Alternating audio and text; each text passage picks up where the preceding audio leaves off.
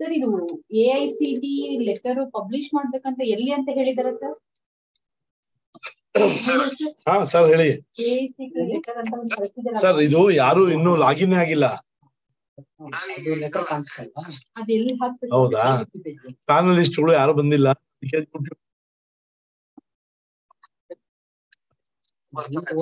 ಹೌದಾ, ಮಾಡ್ಬಿಟ್ಟು ಬಿಡಿ.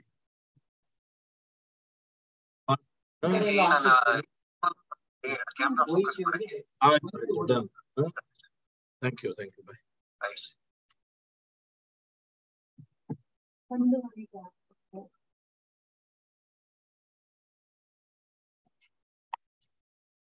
ಸರ್ ಕೇಳಿಸ್ತಾ ಇದೆಯಾ ಈಗ?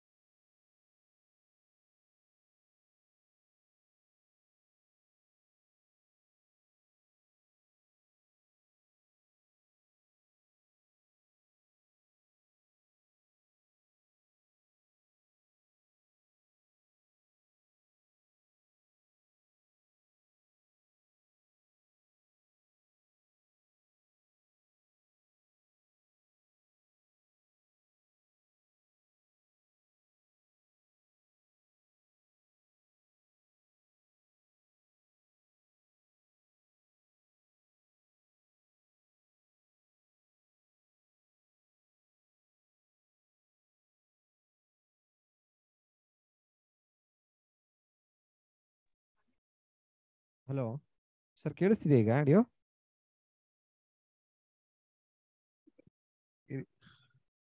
ಸರ್ ಕೇಳಿಸ್ತಿದೆಯಾ? ಕೇಳಿಸ್ತಿದೆಯಲ್ಲ ಸರ್? ಸರ್ ಕೇಳಿಸ್ತಾ ಇದೆ ಸರ್, ಕೇಳಿಸ್ತಾ ಇದೆ. Okay, thank you sir, thank you. Okay bye.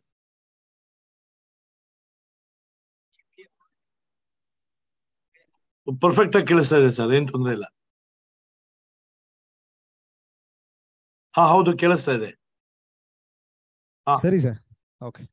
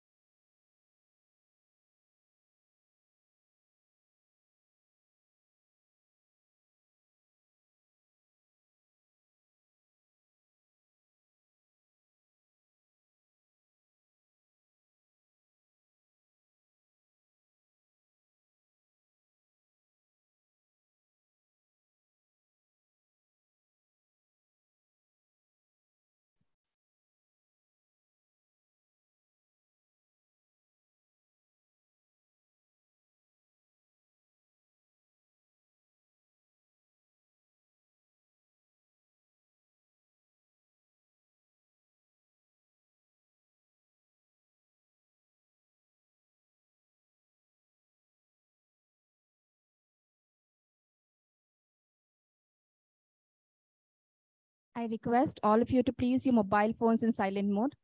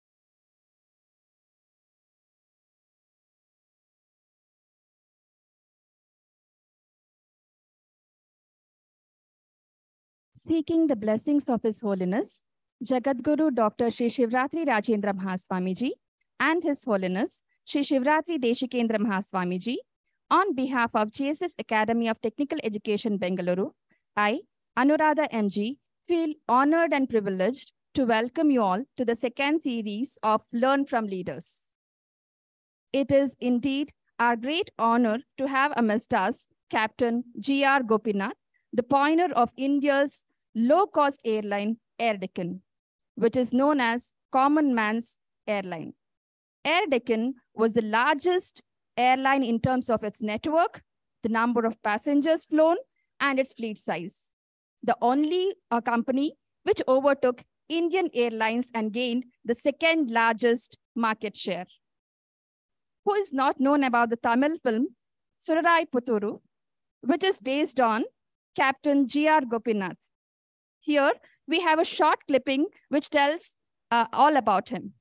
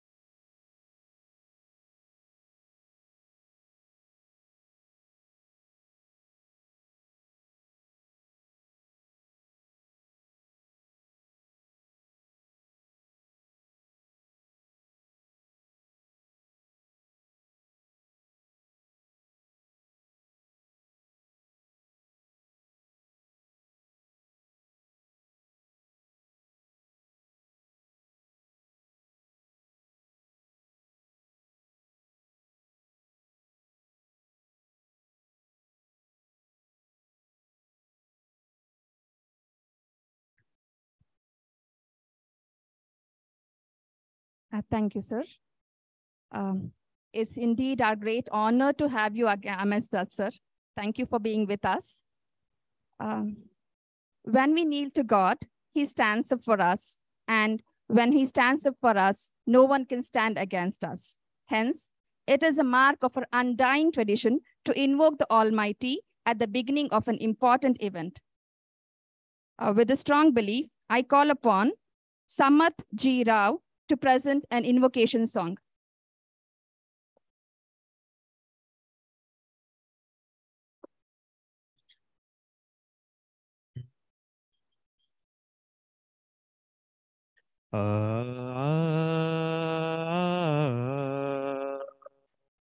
ಕಲಿಸು ಗುರುವೇ ಕಲಿಸು ಕಲಿಸು ಗುರುವೇ ಕಲಿಸು ಕಲಿಸು ಸದ್ಗುರುವೇ ನೀ ಕಲಿಸು ಕಲಿಸು ಸದ್ಗುರುವೇ ನೀ ಕಲಿಸು ಕಲಿಸು ಗುರುವೇ ಕಲಿಸು ಕಲಿಸು ಗುರುವೇ ಕಲಿಸು ಸುಳ್ಳಿನ ನಡುವೆ ನಾ ಸತ್ಯವನಾಡಲು ಕಲಿಸು ಸುಳ್ಳಿನ ನಡುವೆ ನಾ ಸತ್ಯವನಾಡಲು ಕಲಿಸು ಸ್ವಾರ್ಥದ ನಡುವೆ ನಿಸ್ವಾರ್ಥಿಯಾಗಲು ಕಲಿಸು ಸ್ವಾರ್ಥದ ನಡುವೆ ನಿಸ್ವಾರ್ಥಿಯಾಗಲು ಕಲಿಸು ಅಂಜಿ ನಡೆವರ ನಡುವೆ ಧೀರನಾಗಲು ಕಲಿಸು ಅಂಜಿ ನಡೆವರ ನಡುವೆ ಧೀರನಾಗಲು ಕಲಿಸು ಮೆರೆವ ದುಷ್ಟರ ನಡುವೆ ಜಾಣನಾಗಲು ಕಲಿಸು ಮೆರೆವ ದುಷ್ಟರ ನಡುವೆ ಜಾಣನಾಗಲು ಕಲಿಸು ಕಲಿಸು ಗುರುವೇ ಕಲಿಸು ಕಲಿಸು ಗುರುವೇ ಕಲಿಸು ಜಗವೆಲ್ಲ ಒಂದಾಗಿ ಜರಿದರು ಸರಿಯೇ ನನ್ನನೆ ನಾ ನಂಬುವ ಬಗೆ ನೀ ಕಲಿಸು ಜಗವೆಲ್ಲ ಒಂದಾಗಿ ಜರಿದರು ಸರಿಯೇ ನನ್ನನೆ ನಾ ನಂಬುವ ಬಗೆ ನೀ ಕಲಿಸು ಅಳುವಿನಲಿ ಅವಮಾನವಿಲ್ಲವೆಂಬುದ ಕಲಿಸು ಅಳುವಿನಲಿ ಅವಮಾನವಿಲ್ಲವೆಂಬುದ ಕಲಿಸು ಮಾನವೀಯತೆಯ ಮೆರೆಯುವುದನ್ನು ನೀ ಕಲಿಸು ಮಾನವೀಯತೆಯ ಮೆರೆಯುವುದನ್ನು ನೀ ಕಲಿಸು ಕಲಿಸು ಗುರುವೇ ಕಲಿಸು ಕಲಿಸು ಗುರುವೇ ಕಲಿಸು ಹತ್ತು ಹಲವರ ನಡುವೆ ನಾನಾಗಲು ಕಲಿಸು ಹತ್ತು ಹಲವರ ನಡುವೆ ನಾನಾಗಲು ಕಲಿಸು ಜಾಣನಾಗಲು ಕಲಿಸು ಜಾಣನಾಗಲು ಕಲಿಸು ಜಾಣನಾಗಲು ಕಲಿಸು ಜಾಣನಾಗಲು ಕಲಿಸು ಕಲಿಸು ಗುರುವೇ ಕಲಿಸು ಕಲಿಸು ಗುರುವೇ ಕಲಿಸು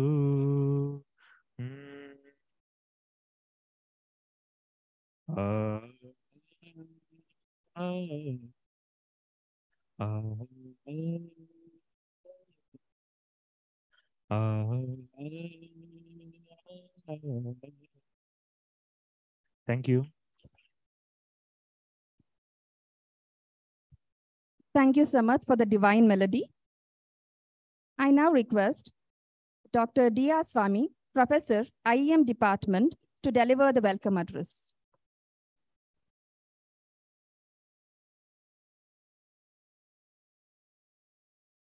Good morning to one and all present here. Elrigu namaskara. Welcome to JSSCTE campus and also welcome to this session. So this session is arranged by CAR, Center for Interdisciplinary Research, a platform created to promote interdisciplinary research. So we work closely with various stakeholders promoting interdisciplinary research. Apart from that, we also this kind of innovative programs. So we last couple of months back, we launched this program called Learn from Leaders. The first session was by Sadanand Maya. Today, we have the second session, which is by Captain G.R. Gopinath. So no need to tell about Captain Gopinath. He is a well-known personality in airline industry. He is the man who made the aviation airline connectivity even affordable for the common man. So his flights are known as common man flights. So this is the, he is a very philanthropic, social concern personality. Today he is with us. On behalf of everyone here, we would like to welcome you. Welcome you, sir. I request Arvind, Dr. Arvind, to present the bouquet.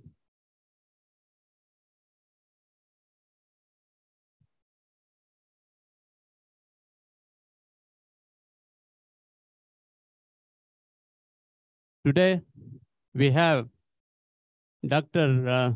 Suresh, Pro-Chancellor of JSS AHR.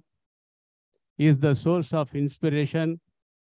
He is an eminent leader in academic field, known personality across the country, especially in medical and pharmaceutical education.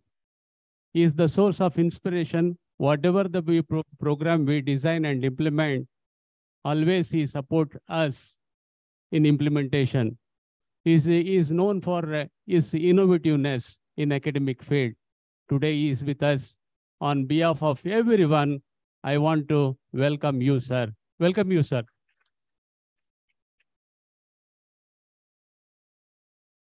Another guest of honor, Dr. H.R. Madheswamy, because of his personal reason, he is not able to make it today.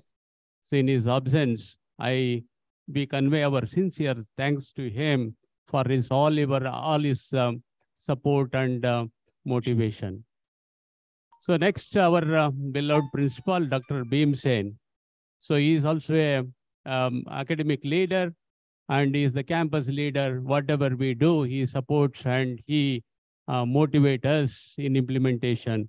I request Jaydev Oppa to welcome him with a bouquet.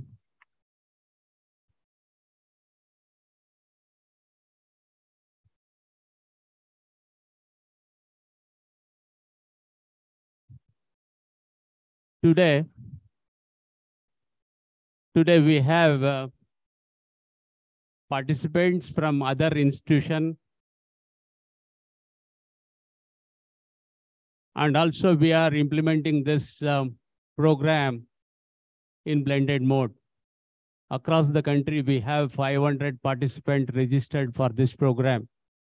We have participation from University of Kashmir. There are 50 students and faculty registered for this. We have the participation from the institutions like Presidency University, Crescent University, Sai Ram Institution, Chennai, like that. From Kanyakumari to Kashmir, we have registration. On behalf of JSS ATA, I welcome all the participants who registered online and they are logged in for this session. And we have deans, HODs, section heads, and also we have our administrative officer, Chief Administrative Officer Veeresh. He is also very supportive force. Whatever the program we do, he supports us. I would like to welcome him with a bouquet. I request Jagdish Prabhu to present the bouquet and welcome Dr. Veeresh.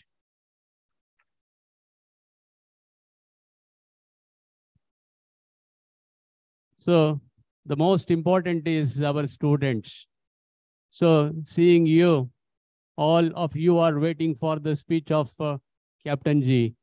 So let us definitely his speech are available in YouTube's very inspirational and very motivational talk. So we will listen to his talk.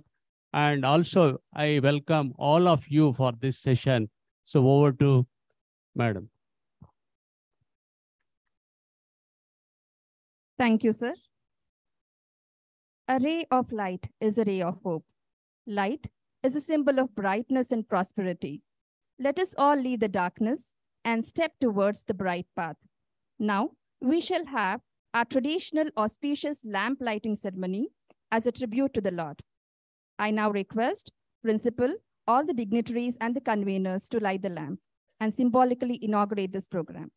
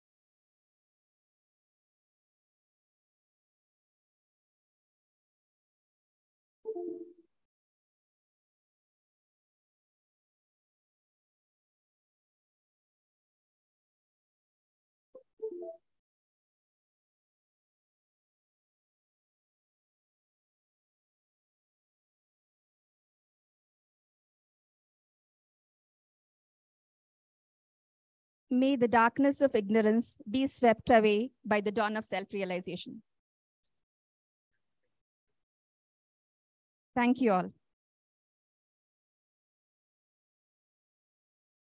I now request Dr. B. Suresh, Director, JSS Mahavidyapita, Mysore, to address the gathering. Good morning to everyone. At the outset, I extend my warm greetings and blessings conveyed by His Holiness Swamiji for the success of this program. Respected Dr. Gopinath, who is an eminent leader, and his own powerful personality resonates across the country by his courage, conviction, and compassion. Greetings to you, Dr. Gopinath ji. We are indeed very happy that you are amidst us and trying to inspire more readers. All JSS and our Swamiji to our campus, and we look forward to hearing to your very inspiring speech, sir.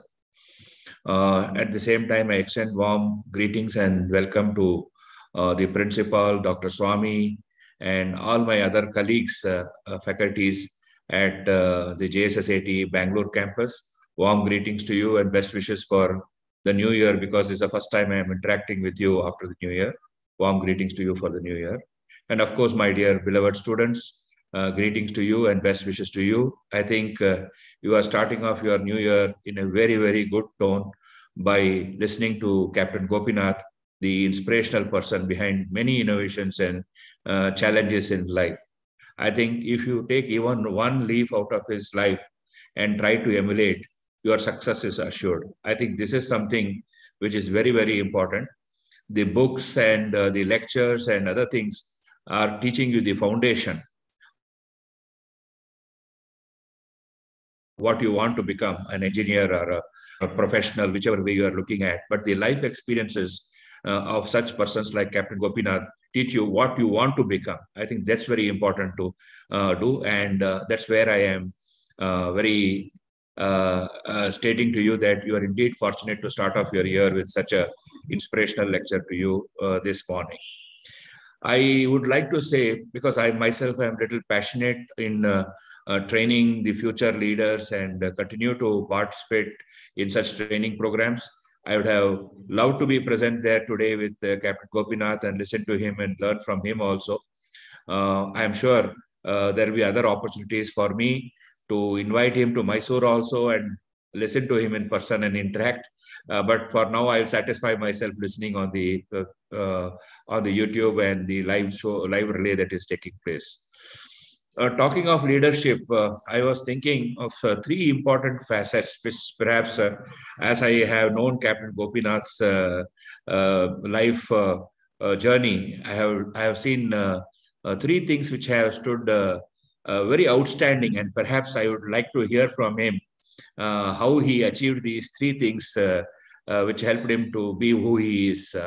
One is team building. I mean, flying a airline in India with all the government procedures and processes, and getting through that is not an easy task.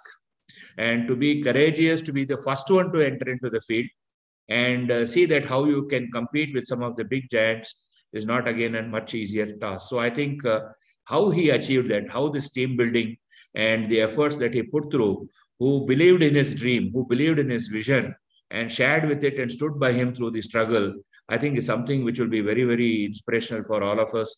And I look forward to hear from him. The second important thing is, like, as a leader, I think when you are trying to form some new enterprise, there will be some mistakes which we will do, and perhaps learn from that and try to see how we can avoid that mistake in future and move forward. I'm sure there would have been many such situations which would have come in his journey of this particular enterprise which he put forward across the country, and that I call is learning from the mistakes. How did the leaders learn from the mistakes and try to make sure that these things become a part of our life journey? I think that's something very interesting. And the most important thing, they become very, very possessive of their role and the position. The leaders become very possessive of their role and position. And quite often, because of that, the dream they have or the passion they have, they don't let go that, and they think their whole purpose of life revolves only on making their that going on with the same dream which they have. That means, putting it in a simple word, when to exit. When does the leader feels that it is time for us to exit and move out? I can give one simple example which just happened in these 3-4 days or 2-3 weeks. Is the Prime Minister of New Zealand, who was very young, was just 40 years old, and she had done excellent work as a Prime Minister during the COVID period and controlled the whole country in a very nice way. She decided one day that she wants to step down, and just she said, I am 40, I know, but I have used all my material and I have consumed everything which I can give to the country, and it is not fair for me to continue when I know that I cannot deliver further. And she stepped down. I think you should have a lot of courage to come out of that situation. You are a Prime Minister of a country and you are letting go because you feel that you cannot deliver further and somebody else should do it. I think when to exit. I think I admire again Captain Gopinath, because when I heard the news that Air Deccan is going to be given away, I think it must have involved a lot of courage, lot of contemplation, a lot of thinking behind that. And I would love to hear how did that process, when to exit. And that's what makes him a great leader. A leader is not somebody who keep possessive about what he is having and tell, this is my dream project, I will not let go, or this is what I am going to do. And this type of possessiveness always comes to us, and we don't try to give up our such attachments to the things. I think you have to have a lot of courage to do it, and I really admire you, sir, for that. And I would like to know the secret. How did you achieve that? And perhaps learn from you from there. So I will not take more time. Thank you very much, sir, for joining us. We are indeed immensely pleased. And once again, I welcome all of you, and I look forward to hearing your inspirational talk, sir. Thank you very much. Welcome, sir.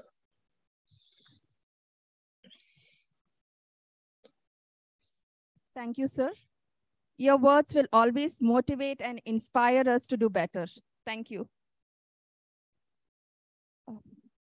Captain Gopinath hails from a small town known as Goruru, located in Hassan district, Karnataka.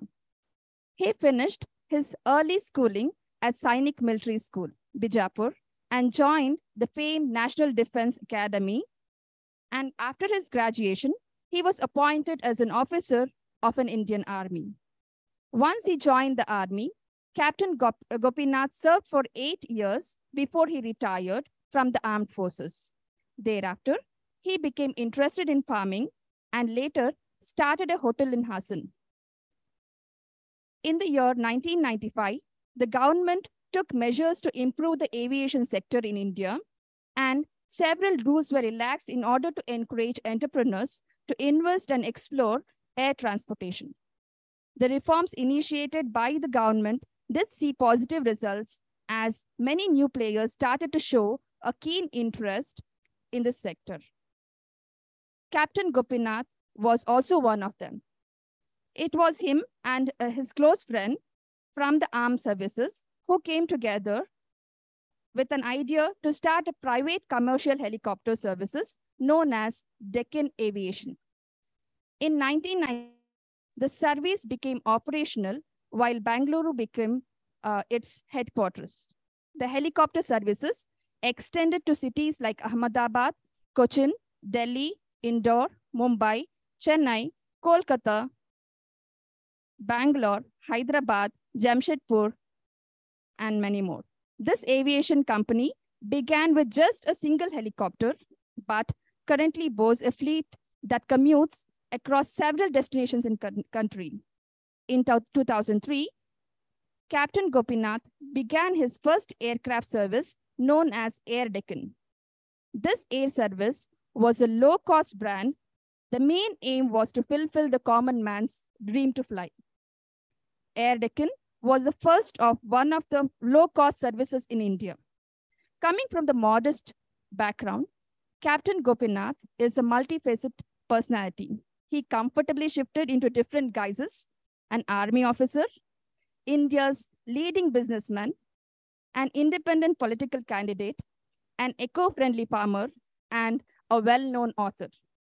With so much diversity to his personality, it is no doubt that he is one of the most interesting and distinguished persons that one can come across. Despite his many roles, he is well known as a pioneer of low-cost airlines, a venture capitalist who revolutionized the face of Indian aviation in the country. His book, Simply Fly, sheds light on the remarkable journey of his turning his ambitious vision to a successful business story. Unlike other entrepreneurs, Captain Gopinath's attempts to inspire young businessmen in the country have been successful. Captain Gopinath's contribution has won him several accolades. Some of them have been the Rolex Award for Enterprise, Rajyotsava Award, Personality of the Decade Award, and Sir M. Vishweshwaraya Memorial Award. Captain Gopinath has been an important face of India's aviation. His business ideologies transformed the airline sector into a thriving and profitable sector. Today, an airline is no more restricted to just an elite group of people, but has become an affordable and feasible transportation means in the country. We are very fortunate to have amongst us Captain Gopinath, sir, and we welcome you again, sir. Thank you for being with us. And it's over to you, sir.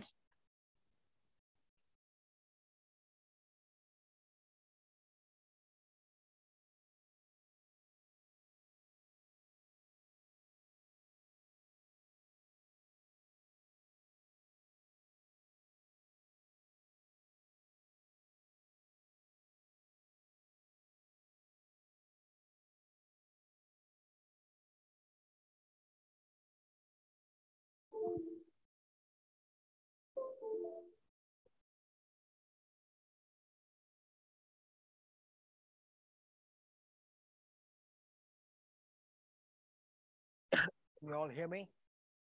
Yeah.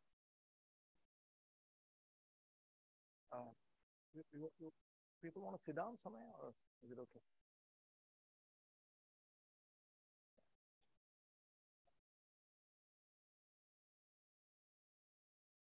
Place to sit down, or okay. You can put some chairs and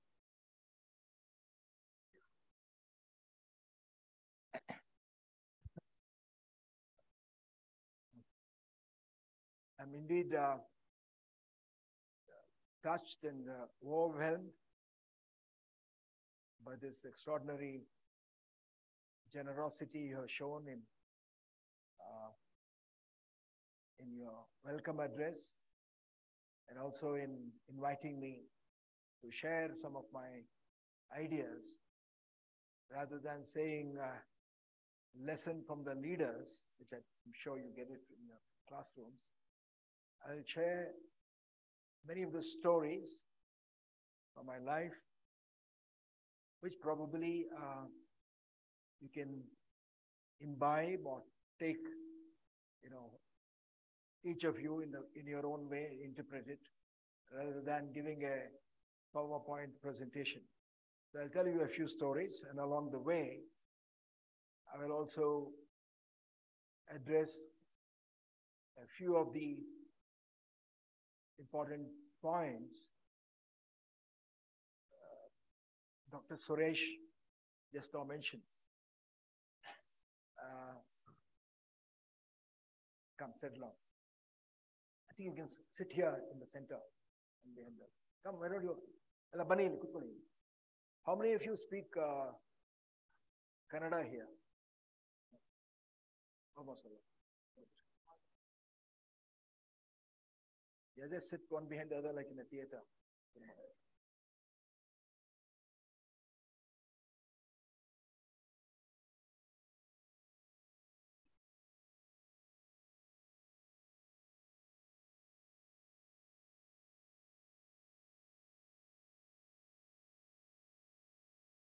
Dr. Suresh, the Pro-Chancellor,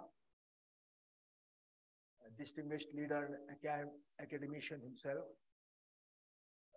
the principal, Dr. Swami, and distinguished faculty and young students. Yeah. Can you settle down? No. All of you switch off your phone in case you have to stop. How many minutes do I have? Okay, I'll tell you. Let me see how much I will also touch on the 3 points which Dr. Suresh, so I think eloquently and very, very pointedly spoke about, to share from my own life, how did it deal with some of those situations? In fact, I was asking Dr. Swami in the car whether he could show that Air Deccan film, which I forgot to mention to him in the last few days when I was speaking to him. And it so happened, he said, you're already prepared for that. So some kind of a telepathy. Thank you very much. That school you saw in that film was a similar school that I went to in a small village in Hassan district called Gorur. Just listen now.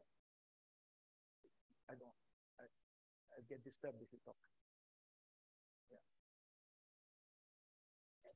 Yeah, sorry.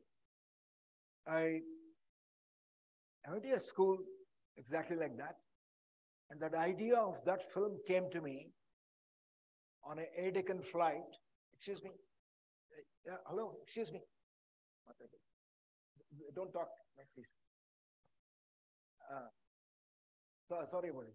I just want to focus on my. I was on a flight on Air Deccan from Delhi to Bangalore, and I normally go on the flight along with the air hostess and serve snacks and water. So we would sell even water on the flight to give the lowest fare. And there were a lot of people who were flying for the first time. I could make out from their clothes, from their language, from the way they behaved on the flight. I knew that they were first-time flyers. We had a lot of tickets on every flight, which were 1 rupee and 500 rupees and 1,000 rupees, as against 13,000 rupees between a Bangalore and Delhi flight. Of course, not all tickets were 1 rupee or 500 rupees. They were sprinkled in every flight.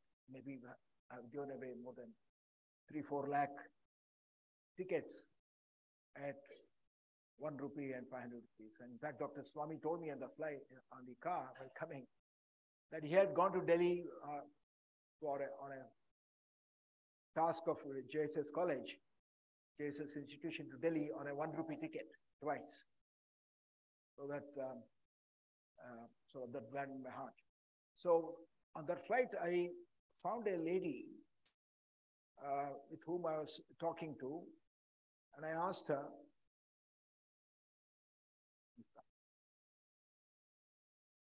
welcome. I asked a lady who was from a village, I said, where are you from?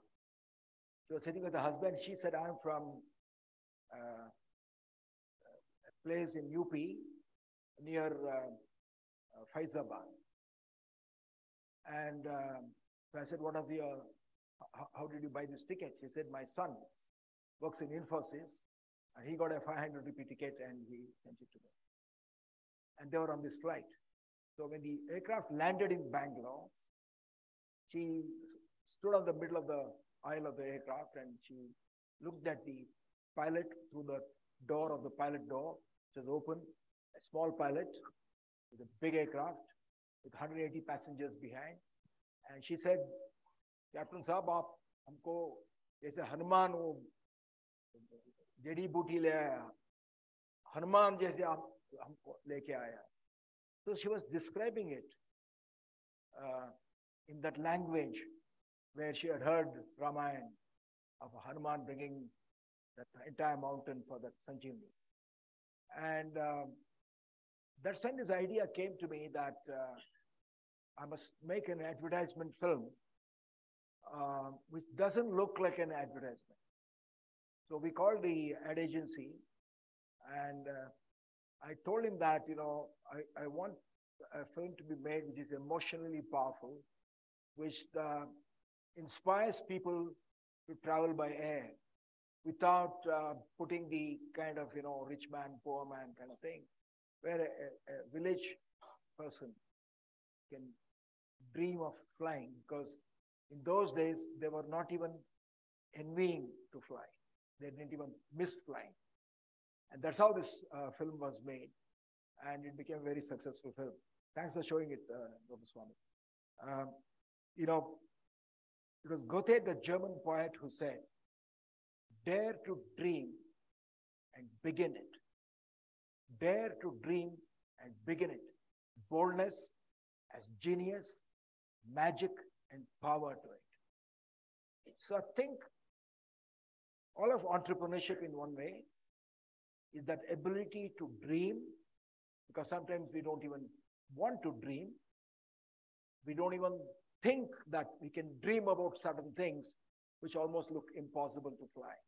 As Walt Disney said, was from a very poor family, he said, if you can dream it, you can do it, which is very true. But the dreaming alone is not enough. The dream has to be combined with venture. It's not enough to look at the stairs, you have to step up the stairs. So many of us dream, but we do not do. So from that knowing to doing, if you don't have the latter, if you don't do the second part, but you know it, whatever talent you may have, it amounts to nothing. So there's a power that resides in each of us. And that power is unique to each of us. And only you know what that power is, but you will never know unless you try and explore what is it that you can do. And you will only know that power when you do it. So, in addition to dreaming, it's not enough to dream. You need to You need to get others to buy into your dream. In all of life, whether in your family, whether as a father to your children or to your wife or a husband, every one of us, if you want others to come on your dream, you have to be able to sell that dream. They should buy into your dream. So I was studying in a village school. My father was a teacher in the local school. I went barefoot to your school. I started my first class in my 5th standard because my father said, you know, that in school, in any case, I kind of was a great believer of, follower of Shivram Karan and Tagore, who preached schooling under the trees, amidst nature. He said, you'll have time for the school, I'll teach you at home. But what he taught me at home was so valuable, it still stays with me. Because he took me to the river and taught me swimming.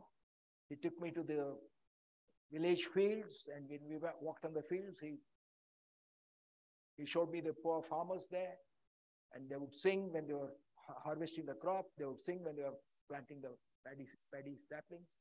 He said, in a city, a person doesn't sing when he's working as a mechanic in a factory. He doesn't sing, but he sings in the fields. So the farmers sing in joy because their life is with nature. And especially the farmers who work on the fields in Malnad, in the rains, in the slush, in the paddy fields, they have got different songs for different seasons. You know, when they're planting, they have a song. When they're harvesting, they have a song. When they have a ragi, they grind the ragi, it's called ragi bisapada, they got this different song for that.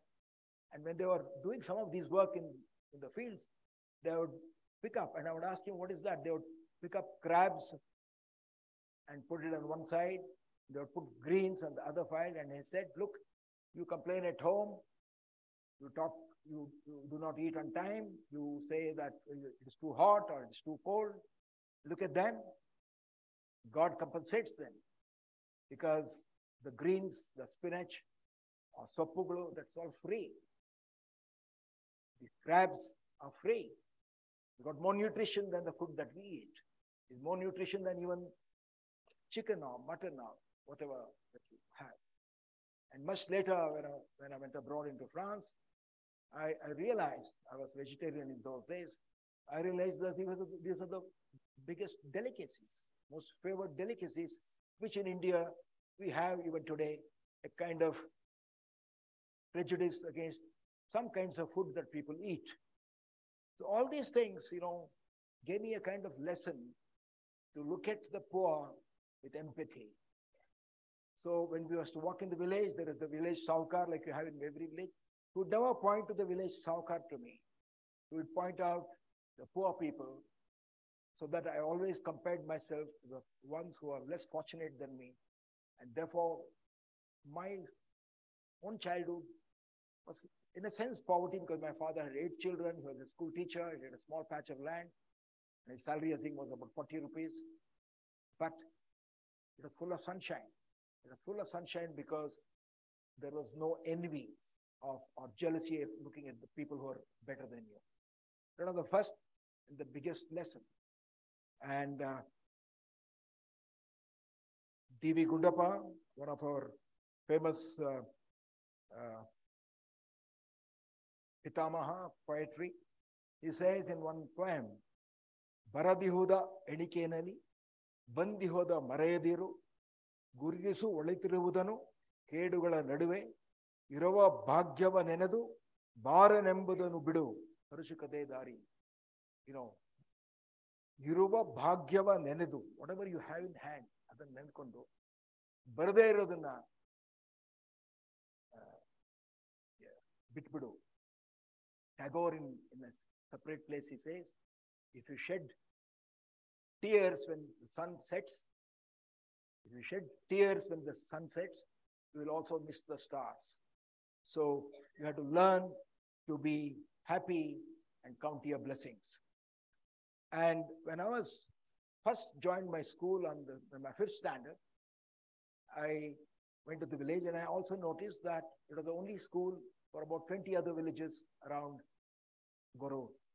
And many of the other children, they would come 4 or 5 kilometers walking, crossing the river on both sides, coming wet in the rains.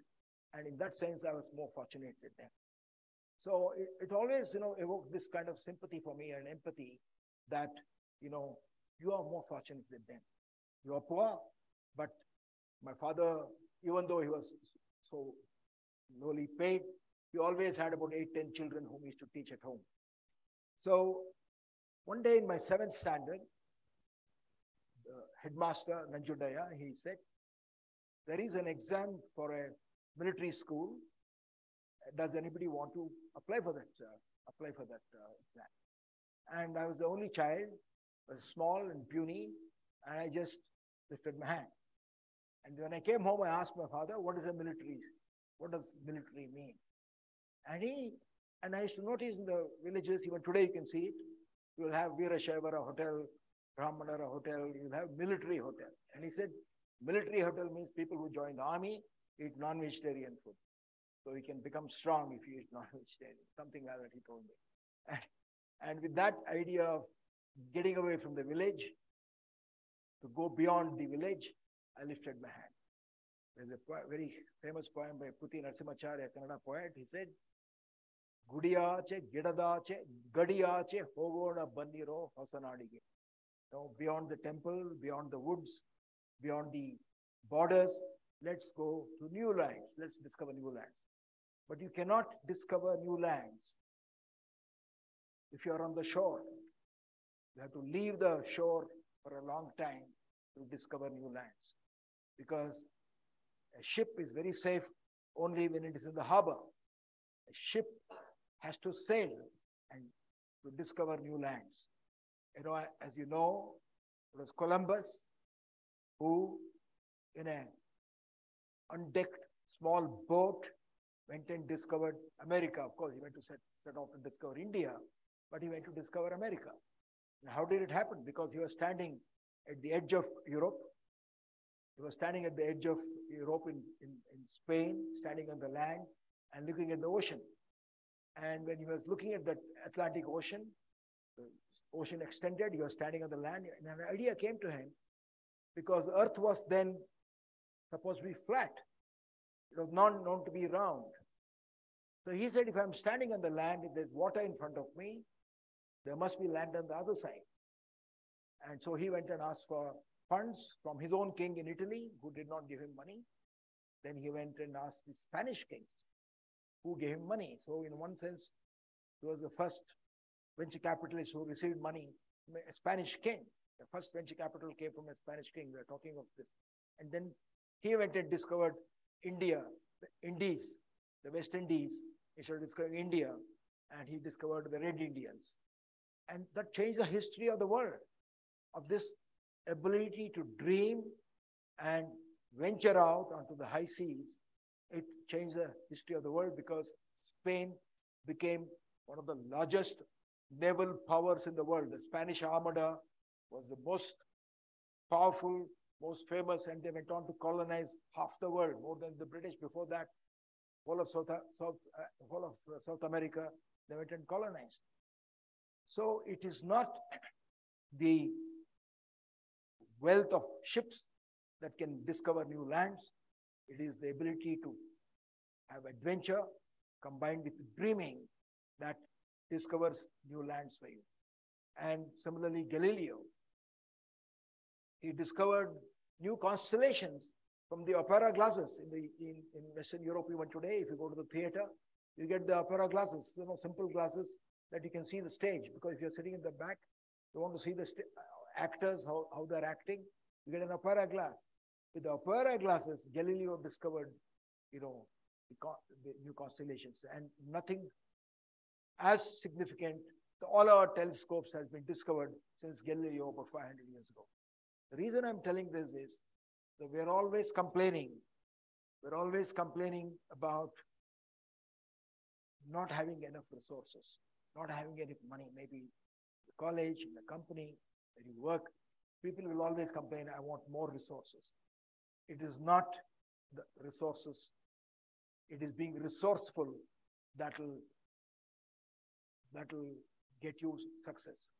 People with a lot of resources, it can be in families, it can be in institutions like this, it can be, so C.V. Raman discovered and got a Nobel Prize on his effects of light.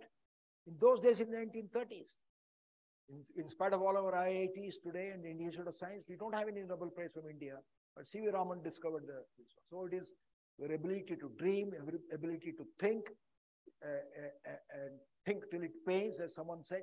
That's what gives you discoveries. C.K. Prahalad, the great management guru, said, between great dreams and low resources, or high dreams and a lot of resources. That means we have big dreams but no resources. That is a better combination than very low dreams, low aspirations, but a lot of resources. So do not complain wherever you are tomorrow when you go into your new fields, that if there are no resources, be resourceful.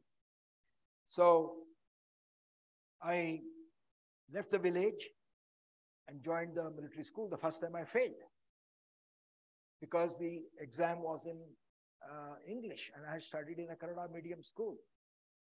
And so I came back and told my headmaster that I could not understand anything. Kannada ಓದಿದ್ದೀನಿ, ಪರೀಕ್ಷೆ ಇದ್ದಿದ್ದು English ನಲ್ಲಿ, I did not understand. So that headmaster sitting in that village sent a postcard to Delhi because it was an exam given by the Ministry of Defense. Sent a postcard and put it in the local Gorur post office post box and wrote a letter saying that English is not intelligence. English is another language. If you want to get people from rural areas, ಹಳ್ಳಿಗಳಿಂದ ನಮಗೆ ಹುಡುಗರು ಬೇಕಾದ್ರೆ military schoolಗೆ, then you give an exam in the local language. And he forgot about it. After 3 months again, he came to the classroom. He said, call me. He said, come and meet me. He said, look, they have written back saying that they'll give an exam in Kannada. Would you like to go again? So I went again, but that was my first lesson, that don't take no for an answer. Don't take no for an answer. You have to question on anything that you have long held as a permanent belief. It always needs questioning. Regardless of who has told you that, listen to it with humility, but question it with reverence. Question it with a attitude and aptitude to learn. So the first lesson was from the headmaster himself, that don't take no for an answer. And then your own mind, you must have that belief in yourself. Self-trust is the first secret to success. The ability to listen to your heart, because to all of us, there is an inner prompting, there is an inner voice, there is a magnetic needle that points to us. There is a particular light that shines to all of us. So you have to have the heart and the mind to receive that signal. And then you have to have the ability to obey that inner prompting. That is what is called as intuition. ಆತ್ಮದಿಂದ ಬರುವಂತಹ ಒಂದು ಕೂಗು. That is intuition. The rest is tuition, what you learn. That tuition is important, as Dr. Swami said. That tuition is important. That's what you get here. And as Mark Twain said, education is what remains after you have forgotten whatever you have learned. True education is what remains after you have forgotten whatever you have learned here. So you have to have the courage to listen to that inner voice of yours. So I went back again to take the exam a second time. And this time it was in Kannada, and I passed. And I joined the military school. So Dr. Suresh was asking about failure. I think what they said in another place, a good hard failure when you're young. A good hard failure is the greatest teacher in life. But the thing is, you are not a failure when you fail. You are a failure only when you quit. It's only when you stop trying you are a failure. So the surest way to succeed is try one more time. It is said of Edison, Thomas Alva Edison, who invented the light bulb. Someone asked him about failure. He said, I did not fail 10,000 times. I did not fail 10,000 times.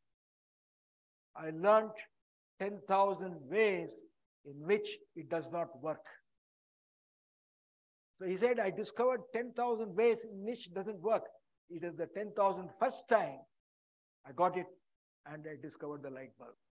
So this, because in life and in business, in school and colleges, you will fail. So it is not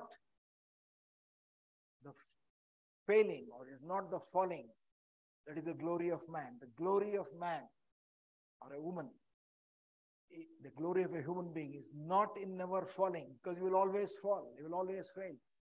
The glory is the art of rising each time you fall. You will fall. The question is, will you get up? You have to get up each time you fall. That is the art of life and the art of business. And so each time I fell, and I fell many times, I'll tell a few more times, that I would rise again. You would rise again, dust yourself up, keep walking, keep moving. And nothing will succeed in life unless you have enthusiasm. The greatest wisdom of all life is enthusiasm, perennial, continued enthusiasm. Kuvempu ಒಂದ್ ಕಡೆ ಹೇಳ್ತಾರೆ, ಜಡವೆಂಬುದೇ ಇಲ್ಲ, ಜಡವೆಂಬುದೇ ಇಲ್ಲ, ಚೇತನವೇ ಇಲ್ಲ. Everything is not inertia. The whole of life is chetana. You have to be hopeful, you have to be optimistic. And I went to the military school. I was there for 4 years in Bijapur. Then I went to NDA, National Defense Academy, another 3 years, and another 1 year to Indian Military Academy, Dehradun. During my training, the Bangladesh war, there was a rumbling of the war. ಯುದ್ಧದ ಗುಡುಗು ಮಿಂಚು ನಮಗೆ ಮುನ್ಸೂಚನೆ ಬಂತು. Then our course was cut short, and my course, we went straight to Bangladesh for the Indo-Pakistan-Bangladesh war. I was only 20 at that time. And after 15 days, the war was over. And war is not a school in generosity. It is not a school that can in war, everybody loses. In war, both sides lose resources and people. So some of my friends died. It left a big scar on me. After that, I served in Kashmir, I served in Bhutan, I served in Sikkim. In the 8 ವರ್ಷ ಆದ್ಮೇಲೆ, after 8 years, I was about 27, I resigned and I came back to my village. When I resigned, I received 7,000 rupees as my gratuity because I did not put in the pensionable service. In those days, for an IAS, IPS, and Army officer, the salary, starting salary was about 600 rupees if you're in a field area. I was drawing about 1,500 rupees salary. I resigned as a captain in the army, and I did not ask what is it that I wanted to do. But I knew that I did not want to continue anymore in a government job. It was a great life, it was an adventurous life, but I wanted to discover new aspects of life. I had traveled the entire length and breadth of India on motorcycle. I did a lot of trekking in the Himalayas. I went trekking in USA, did 10,000 kilometers of trekking in America. And I came back, I felt the army had given me enough education, enough courage, education of a different sort. And my father had given me good values. And I never felt for a moment that I was not nervous as to who will take care of me tomorrow. In Kannada, there is a proverb, ರೈತರು ಸಾಮಾನ್ಯವಾಗಿ ಹೇಳ್ತಾರೆ, when you go, ಹುಟ್ಟಿಸಿದವನು ಹುಲ್ಲು ಹಾಕಲ್ವೇ ಅಂತ. He has brought you to this world, he'll take care of you. As long as you work hard, as long as you have chaitanya, you have optimism. So I came back to my village and I took to farming. Like all farmers, I got into debt. I had a dairy farm, I had bananas, I had poultry, I had silkworm rearing, a whole lot of things. Like all farmers, I got into debt. Then I kept thinking, why are farmers in debt? And why am I in debt? And that deep research or deep thinking got me out of debt eventually, because I realized that our input was always, the expenditure was always more than the income. So I took to a lot of innovations. I converted my entire farm into, especially I was doing a lot of silkworm rearing. I converted the entire farm into organic farming. And eventually I came out of debt. I didn't become rich, but I was rich in my experience. I came out of it. And one day, by which time I had got married, I had 2 children. My wife came to see me in a bullock cart because there was no road to my place. I didn't have a car. And she came with her father and mother and sister to see me in my farm because I didn't have a bungalow. I was living in a tent for about 2 years. And I said, I'm there, but I've gone there to remove the thorns because it was all barren lands that were given for the lands that were submerged in the dam in Gorur. So when you build a dam, a lot of destruction also takes place. About 60 villages were submerged under water. About 100,000 acres of fertile lands were submerged. And also a lot of forests were submerged along the bank of the river. And what does the government do? Because sometimes dams are built politically. So the government will then rehabilitate these people. So they give land in some other place. When they give land in some other place, they again give land which is forest lands, or they give you, which are all barren lands, or they give you Gomala, these is grazing lands. So they gave some 3,000 acres for these 3-4 villages. So I came back from the army and I went in a motorcycle and took a village accountant and a boy and walked these 5 miles and went there and stood on that hill there and saw the land that was allotted to me. And as I stood there on the top of that hill, I was dreaming. I was dreaming, a person with dreams and energy as against a person who is timid, a person who is not adventurous. One will see fences and borders. The other one will see possible farms, possible new things that you can build. And I was standing on the soil, took some soil in my hand, and I was overcome this emotion. I can now find what I want to do in my life. I can read books, I can be plowing the lands, I can work on the field. And as I was looking at the fields, I was also dreaming of my dairy farm, dreaming of my sericulture farm, of my poultry farm, and all those things, put it into a piece of paper and started implementing on that. And then, because it was not giving me enough income, I said I must do something else. I was on a motorcycle, I had an Enfield Bullet motorcycle. I'd gone to Hassan on some work. It was getting late, it started drizzling, so I went to the local workshop to get my motorcycle repaired. They said the motorcycle dealership is closed. I said, what happened? He said, oh, sir, he has closed and it's gone. Then sitting on that place, I realized that if this guy has closed shops, then somebody else must open there, because between Hassan, Coorg, and Chikmagalur, it was, Hassan was in the center, in the rural area. In those days, there were only 2 motorcycles. In South, there was Enfield motorcycle and Java motorcycle. Both were in South. One was in Chennai, one was in Mysore. And the other one was Rajut, which came a little later. So as I was sitting on my bike, it was drizzling. I said, why don't I set up an Enfield motorcycle dealership? So I called another friend of mine who was in Hassan, who had a farm. And as we were dreaming, I said, look, why don't we set up this dealership? So instead of driving to my farm on the motorcycle, it's a bit risky because the bike was not in a good repair. I took a night bus and went straight to Chennai. Same night. Went to Chennai. To some friends, we found the address of the Enfield motorcycle headquarters. And I walked in there, I still remember. And I told the general manager there, I said, I come from Hassan. I have a bike. I went to get it repaired. It was closed. I heard the shop is closed. Why don't you give me the dealership?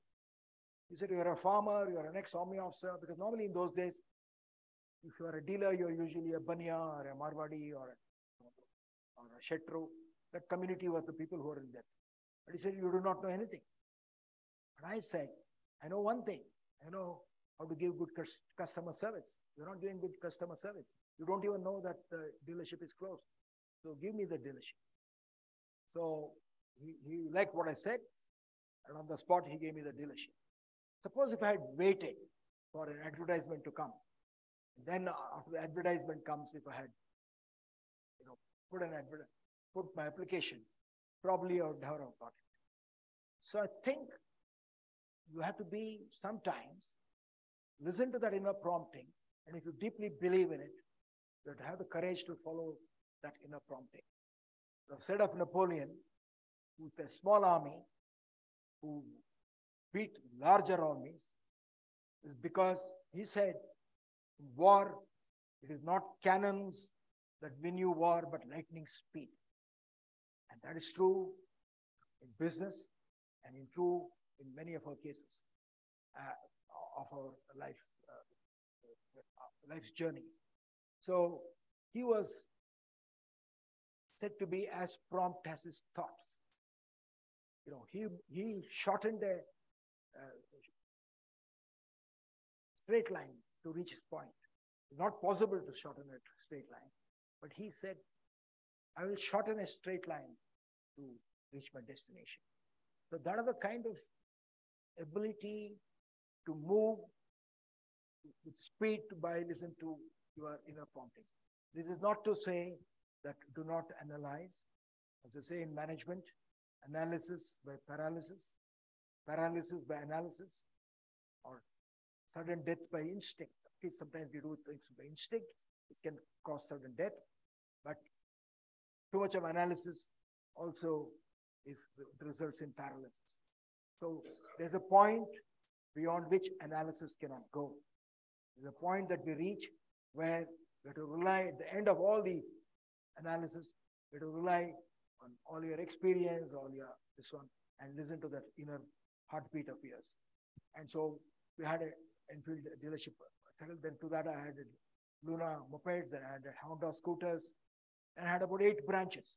I had opened a branch in Hassan, Chikmagalur, and neighboring taluks in Chandrapata and various places. I had about 8 branches. We had about 60, 70 people. So suddenly it occurred to me that there's a great joy in creating jobs at whatever level. An entrepreneur, C.K. Prahalad said today, entrepreneurs are the new freedom fighters of this country because they create a new market, a market which did not exist before. They create a new want, a new satisfaction. And in the process, they create jobs. And I think creating jobs is the biggest charity. Then along the way, I did various things. Sometimes a business doesn't work. It never stopped me. I never put my head in my hands and sat down. My father would say sometimes, you dream, but do not lose yourself and despair. You have to lose yourself in action. That's what even the Bhagavad Gita says in a different way, that you have to lose yourself in action. In the very midst of my defeat, I was always thinking of new ventures. At a Udupi hotel for some time, then I found that there was something which I was not in a position to run it after a long time. But each time I found that it was not, each of them were learnings for me. Then, because of my work in farming, over a period of years, which I did some innovations in silkworm rearing, I got one of the biggest international awards for my silkworm rearing, a global award called the Rolex Award for Enterprise, with a big cash prize. So in those days, I became very famous as an agriculturist, and a horticulturist, and a sericulturist. I became the largest silkworm egg producer in India. And that ability to convey to farmers how to reduce their losses, like I did by converting a farm into a low-cost farm. In one sense, my low-cost airline, I think the idea came probably from my farm, because, for example, people in sericulture, they know that you put a building in RCC or tiles, you have to spend, let's say, in those days, 2 lakh rupees to put a building for a silkworm rearing shed or a poultry shed. But instead of RCC or tiles, if you have thatch, then the cost comes down. You can have a larger number of birds or larger number of silkworm eggs, so it reduces cost. But what is more important, what is low cost is also eco-friendly, because when you put thatch, it is warm in winter, it's cool in summer, and that's what the silkworms want. And that's what the poultry birds want. So I converted all my sheds into thatch sheds. We did not have windows because all that cost money, but that also turned out to be very beneficial from the point of view of agriculture. Anyway, now I came to Bangalore because my children were growing up and I wanted to put them to school. My coconut plantation has started yielding. I still have the farm, and I moved to Bangalore to, by which time I had established a agriculture and irrigation, micro irrigation, design and consultancy farm, consultancy company in Bangalore, with a branch in Mysore and Hassan. And I came to Bangalore, and at that time, I was in the Army Club in Bangalore, going for my tennis and squash in the evenings or mornings. And I met an old friend of mine, a buddy of mine, who was also in the army with me, was a helicopter pilot. And every time I used to come and meet him, he said he was looking for a job. He was not getting a job. And that happened over a period of 5 to 6 months. He had resigned. He was still 38, 39, or 40 he was. He had 3 children. He was an outstanding pilot. He was a gallantry award winner. He was a great leader. He was a lieutenant colonel in the army. But he was not getting a job. And he said, I'm looking for a job. And the other time, I also was chosen by the government to visit China with a delegation of farmers to study sericulture, silkworm rearing. China is said, invented silk as we know it. In those days, there used to be death penalty if you smuggled out any cocoon because they were protecting it. But now it's been seen that probably India had silk as early as China itself. In China, it's about 2,000 years old. And Mohenjo-daro and other places, they have discovered traces of silk. And the silk in Karnataka itself was popularized by Tipu Sultan, what they call the Kollegal silk and the Mysore silk, that itself is about 1,000 years old. So when I was in Bangalore, I went there to China alone. And when I was there, I suddenly found that there was a brochure in the hotel there in China, which had become a communist, which was a communist country, which had embraced capitalism already in 1995. Total capitalism, except in political ideology, it was a communist country. And so I was in the hotel, and there was a brochure there which said, if you want to invest in China, single window agency. So that was like shocking for me because India was a democracy, but we had a socialistic pattern. We had Air India was government, Tata Steel was there, but most of the other things were all nationalized. And China had become totally a capitalist economy. And that then the idea came to me that China had embraced capitalism, the Russian state had collapsed, and Narasimha Rao had just started the reforms in 96, 97. And I felt that as a kind of a trend, I felt that India cannot remain in isolation, that India has to liberalize.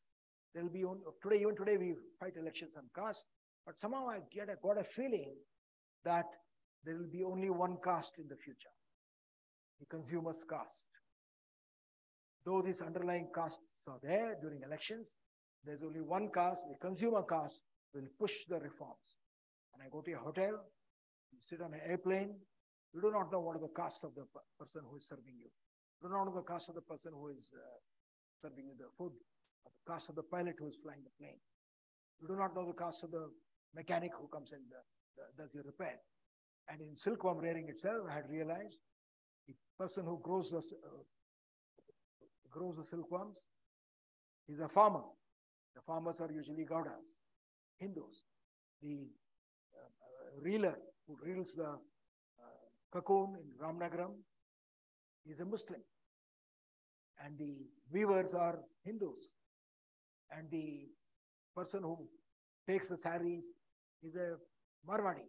So it's all castes which come together to be able to get a sari to a lady or to a gentleman to wear it.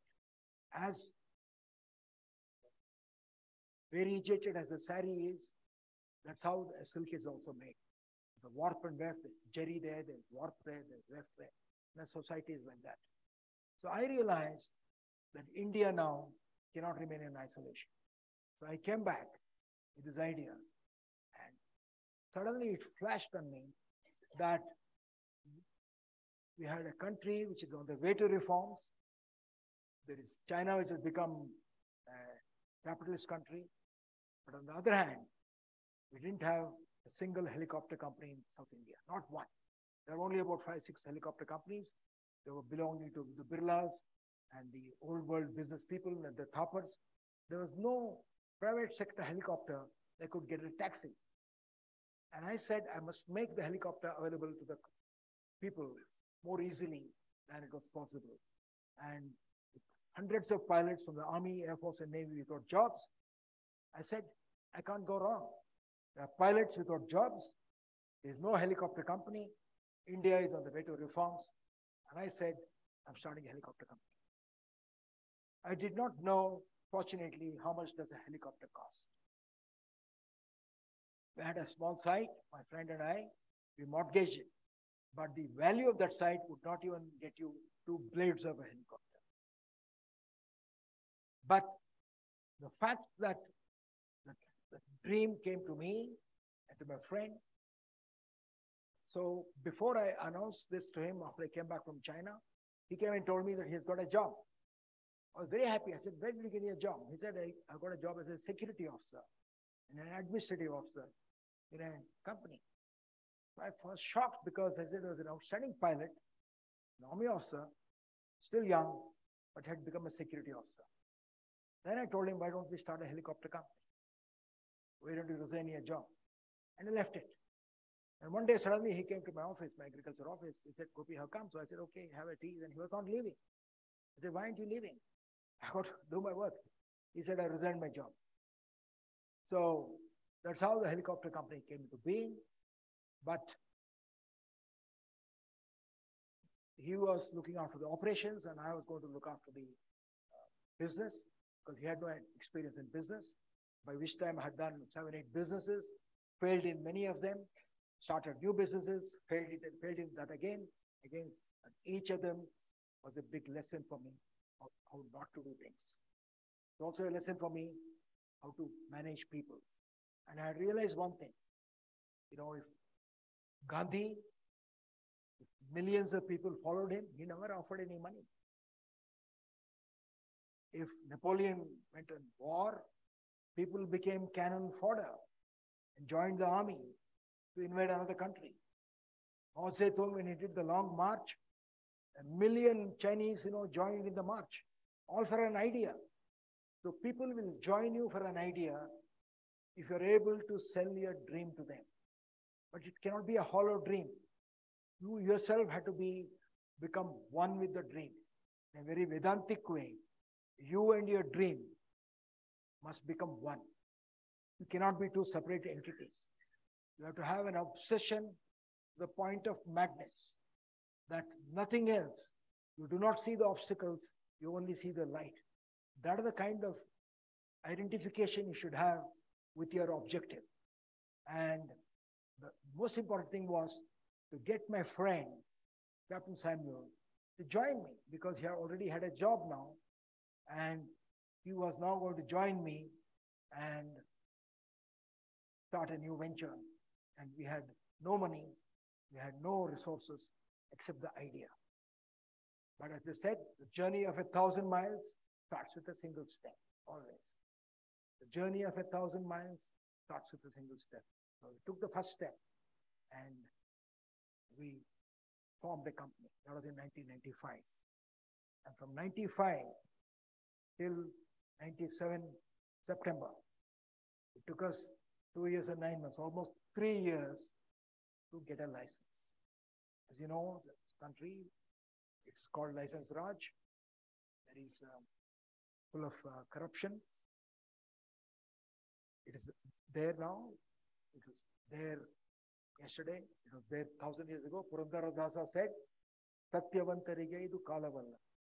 That means life has been like that. But you have to believe in yourself that I'm not going to bribe. Of course, if you have money, it will be a shortcut. Somebody will sometimes take the money and your job is not done. But as I say, a fool and his money are soon parted. So your money is gone. The job is not done. But often your money gets done, and a lot of people, you go with a suitcase to Delhi, somebody will take your suitcase and do your job in a short time. But we had no money and we had decided not to bribe. But it took us 3 years. As Vivekananda said, stop not till your goal is reached. We never had a thing that I'll try for 6 months. If it doesn't work, Captain Sam didn't say I'll go back to my job. I didn't say if it doesn't work, I'll leave this and go. I said, no, we will not stop. We'll keep going. So this ability to hold on to your dream is not enough to dream. It has to be a commitment. I think your limitation is your ability to commit to the dream. That is your limitation. The ability to dream big and the ability to commit to the dream. That is your handicap. So if you're determined, as Emerson said, the universe conspires to make it happen. That way, I'm very superstitious. The harder you work, the luckier you get. So 3 years we went. When we go to Delhi, those days, we would go by train. We would stay in officers' messes or friends' houses, but we could not afford to stay in the hotel. And eventually, at the end of 3 years, we got a license, but it was only one line. He said, the government has no objection for you to start an airline. But it took us 3 years just to get that one line letter. Then, now we had the license. We had the Captain Sam, only one employee, me second employee. Then I had to get other pilots and engineers. So I had, as I said, that we had pilots and whatever India did not have, India had one thing. It had a market. Had no competition because there was no helicopter.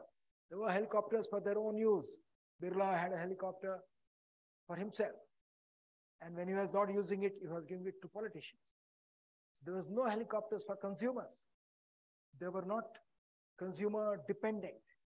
So since there were no helicopters for consumers, and I was the only one starting for consumers, for customers, I felt I have no competition. I think sometimes these kind of ideas that will strike you when you're going for a walk in the morning or when you're having a bath or when you're swimming, these ideas are important because He's telling you, genius is nothing but the capacity to take infinite pains. Genius is nothing but the capacity to take infinite pains. And it is your ideas. Many times you say, oh my God, I thought of it. You, all of you read in the newspaper. And some of you who are entrepreneurial will say, yes, this idea came to me. But Kannadadalli ಹೇಳ್ತಾರಲ್ಲ, ಹಿತ್ತಲ ಗಿಡ ಮದ್ದಲ್ಲ ಅಂತ. So this idea came to me, but it is your own ideas. Your own ideas coming back to you with the alienated majesty. You see somebody else's idea coming back to you because you did not act on it. You did not listen to your own heart. So at the end of 3 years, we had the license. Then I took 3-4 other pilots. I said, would you like to leave the army and join me? I'm starting an aircraft company.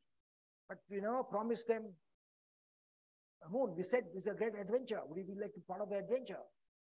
And as I said, if people could join Mao Zedong or Gandhi, one is a violent march where, they went to create a revolution.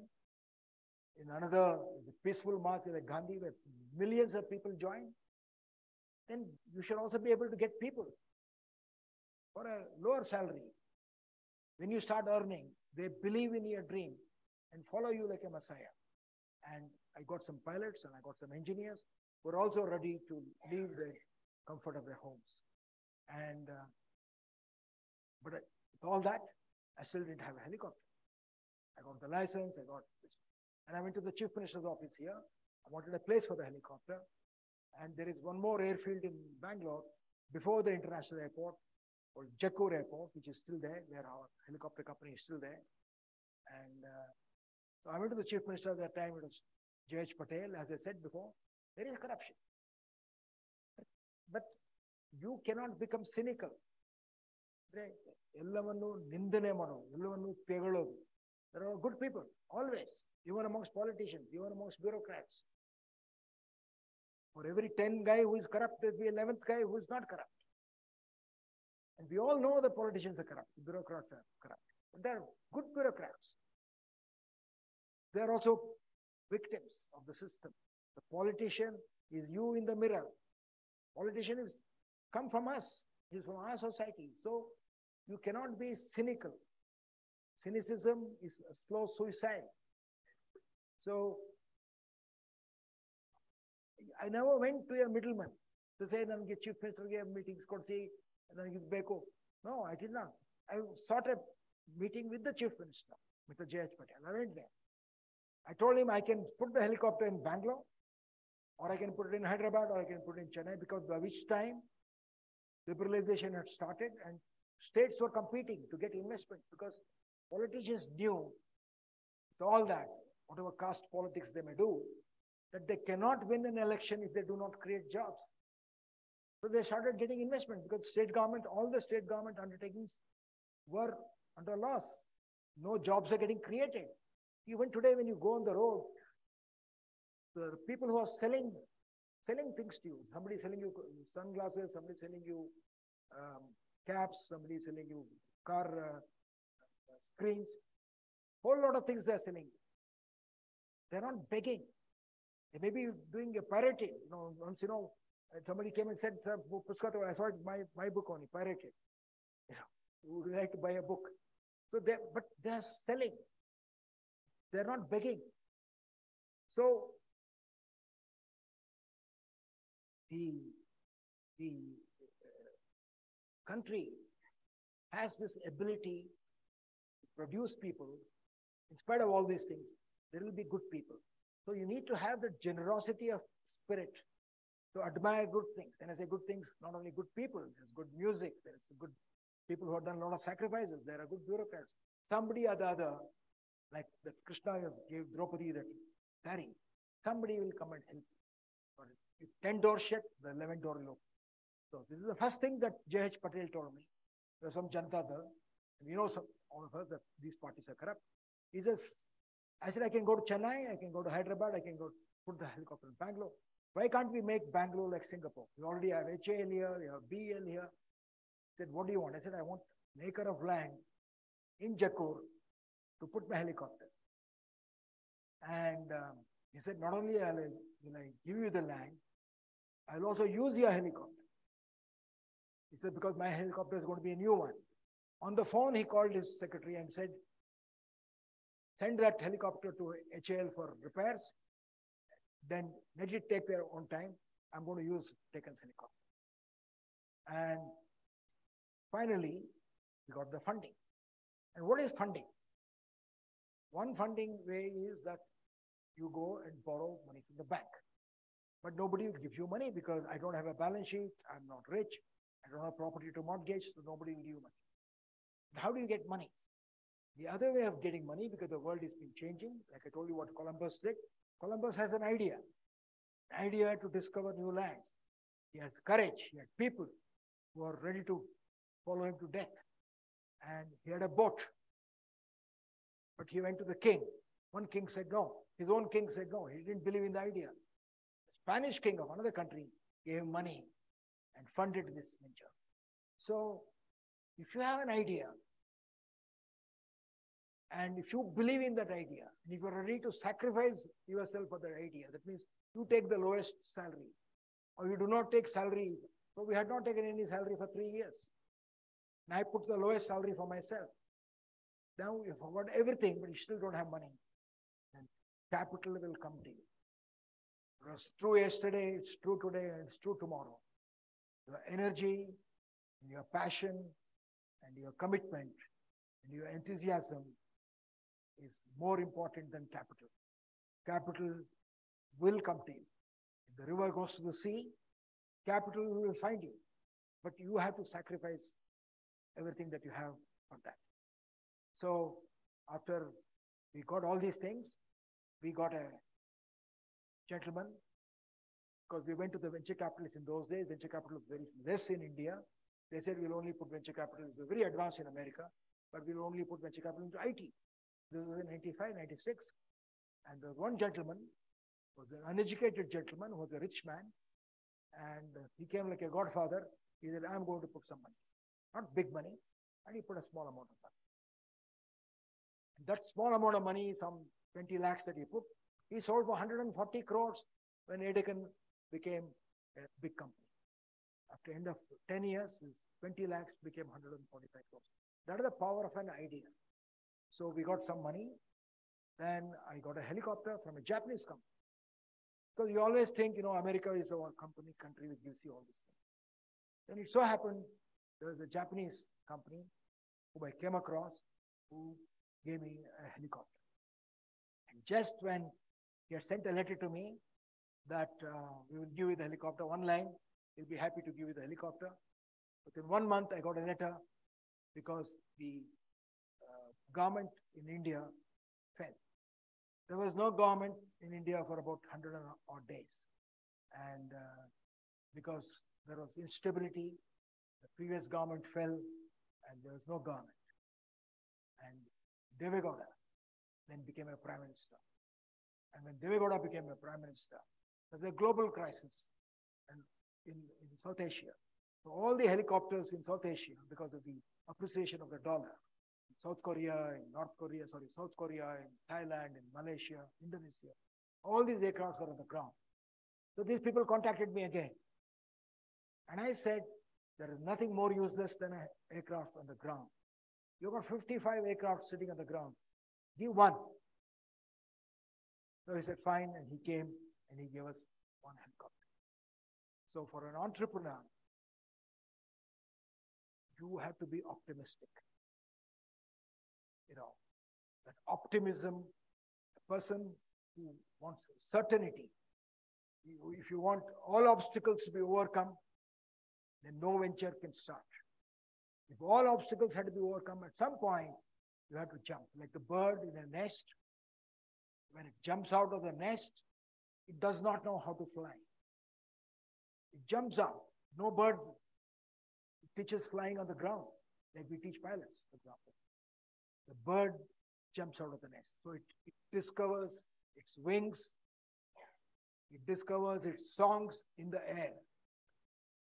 So you have to be like that bird. At some point, you have to jump out of that nest, because security is mortal's chief enemy. We always talk of, having security. I think security is the biggest enemy of humankind. If you look at history, the last 2000 years, it has never been secure. There's been pestilences, wars throughout history, from Ashoka's time, when the Mughals came, kings fought amongst each other, then the British came. Now we had the Pakistani war, we had the Chinese war, we had the Ukraine war. There's always insecurity. But there is no security, but there are opportunities. And India is all gates and all opportunities. So at the end of 3 years, we started with one helicopter and we flew the first helicopter in Bangalore. So when nature adds difficulty, it adds brains. When you have, if you have will, you will get new eyes. On the hasa drishti, you will get not only antar drishti, dura drishti. What is dura drishti? There's a vision. You need to have a vision, like your own institution. Whosoever thought 60, 70 years ago that he will create an institution like this. So somebody needs to have that vision. But vision is the art of seeing the invisible. Vision andre nodadu. But it is the art of seeing the invisible. What is the invisible? Invisible is the future. As an entrepreneur or as a person who's a dreamer, you want to become a scientist, you want to become, I'm not saying everybody should become an entrepreneur or an institution builder. You have to see the invisible, and the invisible in the future. And you have to create that future yourself. It's not enough to write the software. You have to script the software of your future.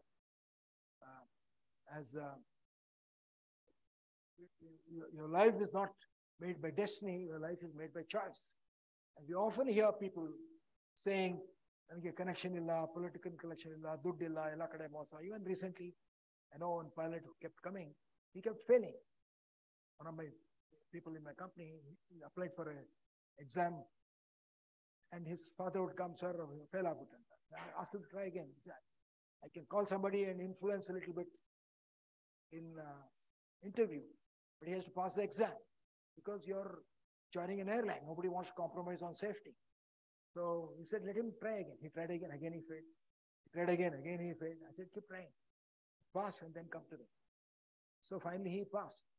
And he said, before he passed last time, this was about 4 days ago, he said, Tumba corruption is there, set up.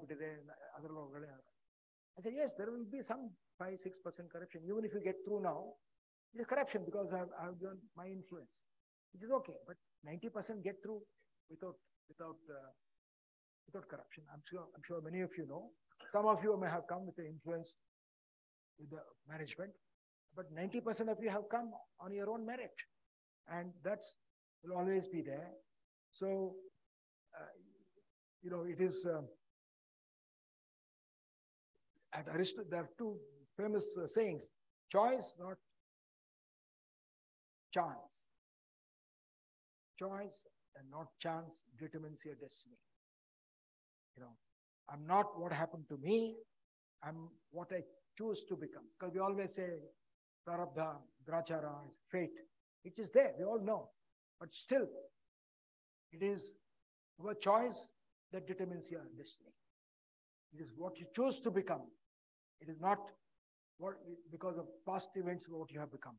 It is, you are not what happened to you, you are what you choose to become. So, we started this helicopter company, and within a matter of about 5 years, we had about 18, 19 helicopters, and also small planes.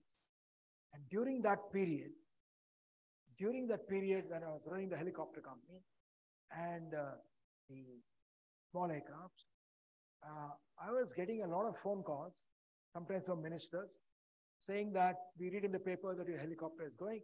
Can we go to Hubli? Can we go to Vijayawada? Can we go to Rajahmundry? And the minister, I remember Chandrababu Naidu would say, Captain, no helicopter is okay for me, but why don't you do a helicopter flight from Hyderabad to Rajahmundry? I would tell him, no, it will not work because the helicopter is costly. Even if you give some subsidies, costly, people can't afford it. That's when this buzz was in me. I was not able to see it, I was not able to touch it. But suddenly, one day I found there's a new India. The story of my life, the story of Edeken, is the story of new India, India of possibilities. And this life is all about possibilities that you can make it happen. So I was driving to my farm, and on the ways, sometimes I got down because I saw a board there, computer school. This was in 2001, 2002, computer school in Chandrapatna, still remember. So I stopped there, I went inside, there's a small 20 by 20 place, and there was one guy who was having one laptop or a computer, and he said, "What are you doing here?" I said, "The school on there." Sir, so I'm teaching computers to the students here. So that informed me that there's a new India that is coming up, a new India. And it was not the same India. I could touch it, I could feel it. And when you go to the village, you go to somebody's house in the taluk headquarters, in their house, they would have a refrigerator. Not everybody, one in the village, because he wanted to show that he has a refrigerator. And when I was flying in the helicopter, when I used to come on the villages, I would find dish antennas on the villages. But I did not know it was dish antenna. Wherever I went, I could find mirrors reflecting. I said, let's fly down. When I came there, I found there were dish antennas. Some entrepreneur in the village collected 1,000 rupees from 20 people, 20,000 rupees, had bought a big 15-feet dish antenna, then gave cable connection. And when I go to the village, I could see in that village on the ground, so I had a helicopter view and I had a worm view, a view of an insect. When I was going to the village, I could see there were farmers who had come back from work. All of them were sitting outside.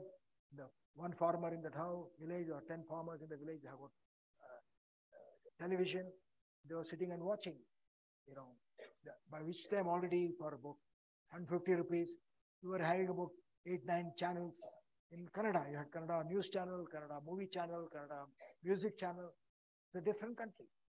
And what were they saying in between that? They were saying advertisement for motorcycles, advertisement for Fair and Lovely creams, because even in the villages, people started buying creams, toothpaste. It was a new country, because in the village, I remember when I went the other day in my own house, we would use Nanjangud tooth powder. And now the villages, even till recently when I was in the farm, they were using neem stick, or they were using charcoal and salt. There was no toothpaste. Now people were buying toothpaste. So it is a new country. It's a new consumer wave that had come in. But what I noticed was that they were buying everything but air tickets. That's when I felt the new country, it was not a country of 1 billion people be fed and subsidized, because our country was always, we were under subsidies from America. There was a wheat subsidy, there was a PL 480 subsidy, rice was getting imported. We were getting subsidies. So when you say, give me subsidy, give me aid, you are a poor country. But when you say, I'm a person, I want to buy toothpaste, that means you have 1 billion, not poor people, but you are 1 billion consumers. When you say there are 1 billion customers, then you are a powerful country. So if you say, I want to buy an aircraft, as against give me an aircraft in aid, when you say, I want to buy an aircraft, then Rolls-Royce and Boeing and Airbus will stand in front of your door. This I had already noticed in the helicopter. And I said, I want to buy a helicopter. HAL did not come to me. I was telling them what is the difference between the government sector. But somebody in Singapore flew down because he saw in the newspaper that Captain Gopinath is starting a helicopter company. In 95, there's a newspaper item, I'm starting a helicopter company. So somebody in Singapore was the headquarters for Bell Helicopter. Singapore is a small city. You throw a stone, it falls into the sea. Such a small city. But all the headquarters for Rolls-Royce and Pratt & Whitney and Boeing and Airbus was in Singapore, it was not in India. He came to me from Singapore to meet me met me in Western Hotel and he said, I heard you are starting a helicopter company.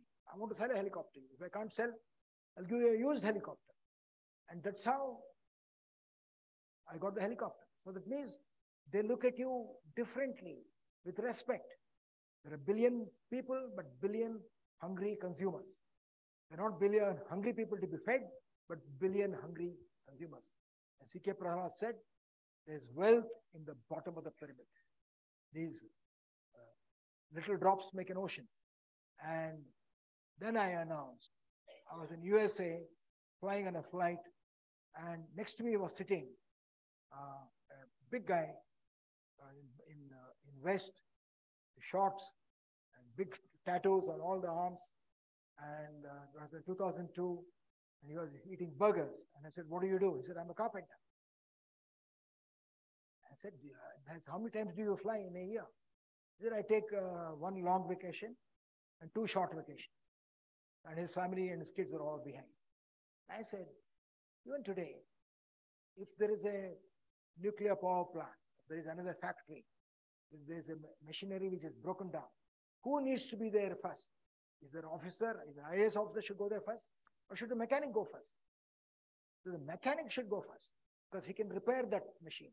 He is more valuable. But what happened in India was that the officers will go by plane, the minister will go by plane, the guy who is most important, on whom the economy works, on whom the engine depends, he'll go by train, he'll come after 3 days. And your aircraft, if it repairs, it will get grounded.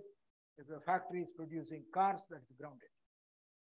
So I said, our nurses, of course doctors, our nurses, our clerks, our carpenters, they must fly.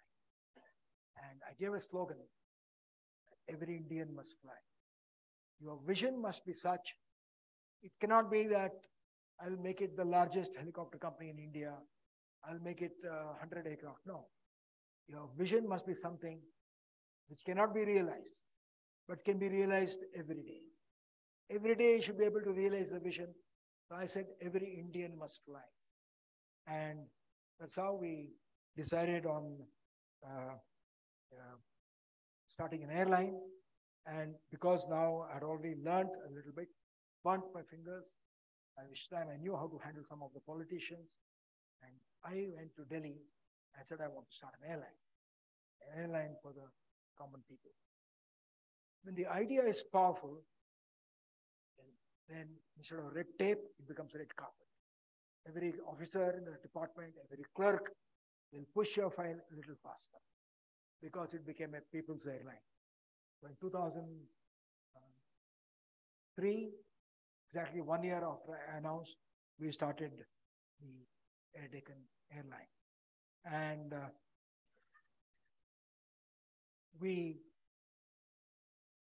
were selling tickets when we started at 1/3 the price, because the Bangalore-Delhi flight in those days, every flight, because there are only 3 airlines, Sahara, Air India, and Jet Airways, every ticket was 12,500. So if a husband, wife, and 2 kids want to go to Delhi and come back, it was 1 lakh rupees. It was not affordable even for the rich, only the super rich. So people who are traveling by air were largely government servants and large corporate companies who had to send people.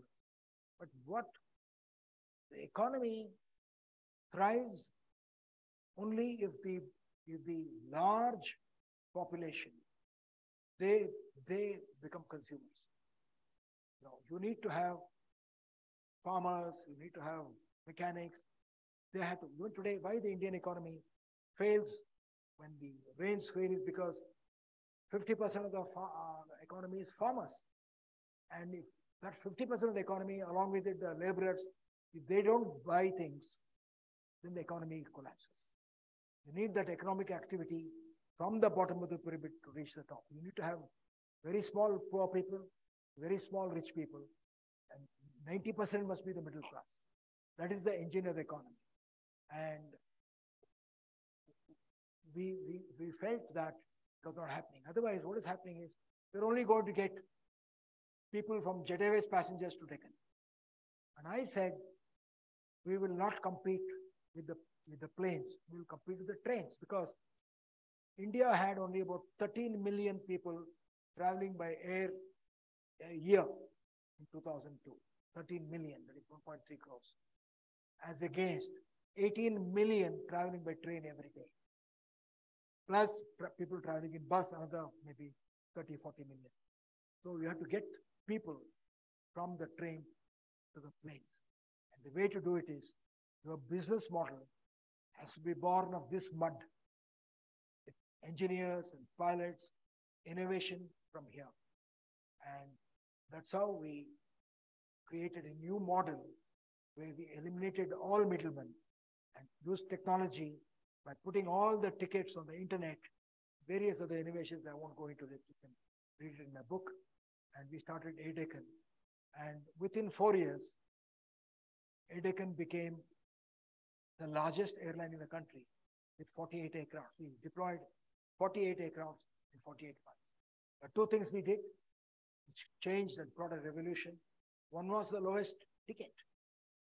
That was possible because the model had to be low cost. What is low cost model is that there's a culture. That means when you leave the room, you switch off the lights, even if you're rich. If you leave the bathroom, switch off the tap. That is the culture. But also there is innovation. Innovation that brings the cost down. One simple innovation, instead of selling the ticket through middlemen, through travel agents who take away 20%, if you put all the tickets on the internet and make the customer directly buy from the internet, you have straight away eliminated cost of 20%. The tickets become 20% cheaper. And if you then eliminate food, for example, we are having 10 million passengers.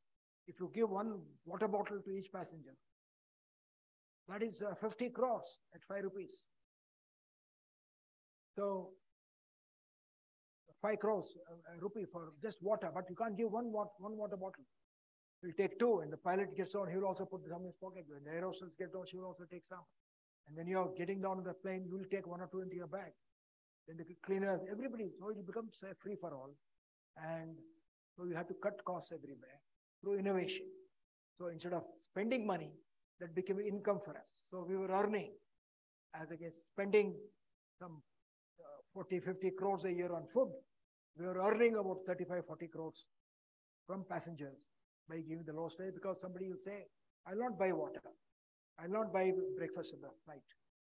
I'll eat at home and come, or I'll pack something in the house. So what you would do in a train sometimes. And that's how we built the airline. But Dr. Suresh was asking, how do you get people to join you? In ADECON, it became a cult. ADECON became a cult because the dream was bigger than the individual. The dream was something that everybody felt they must participate in the dream. Even the customers, whenever we had any problems, a lot of ideas would come from customers, because the customers felt sort of their airline. They would write to me and say, at the boarding card, my email was there, so I could see the customer's response. And I would see every customer's response. They would give you ideas, saying that there's wastage here. Some pilots who are not in the airline, they would give me ideas. I was standing in the airfield, I watched your aircraft land, it consumes more fuel. You can do this, you can do this, you can do this. So ideas get generated from the people. And of course, we had a lot of obstacles, a lot of difficulties. It was not easy. It all seems easy the way I say. In fact, on my inaugural flight from Hyderabad to Vijayawada, we had a fire on the aircraft. All the TV channels were there.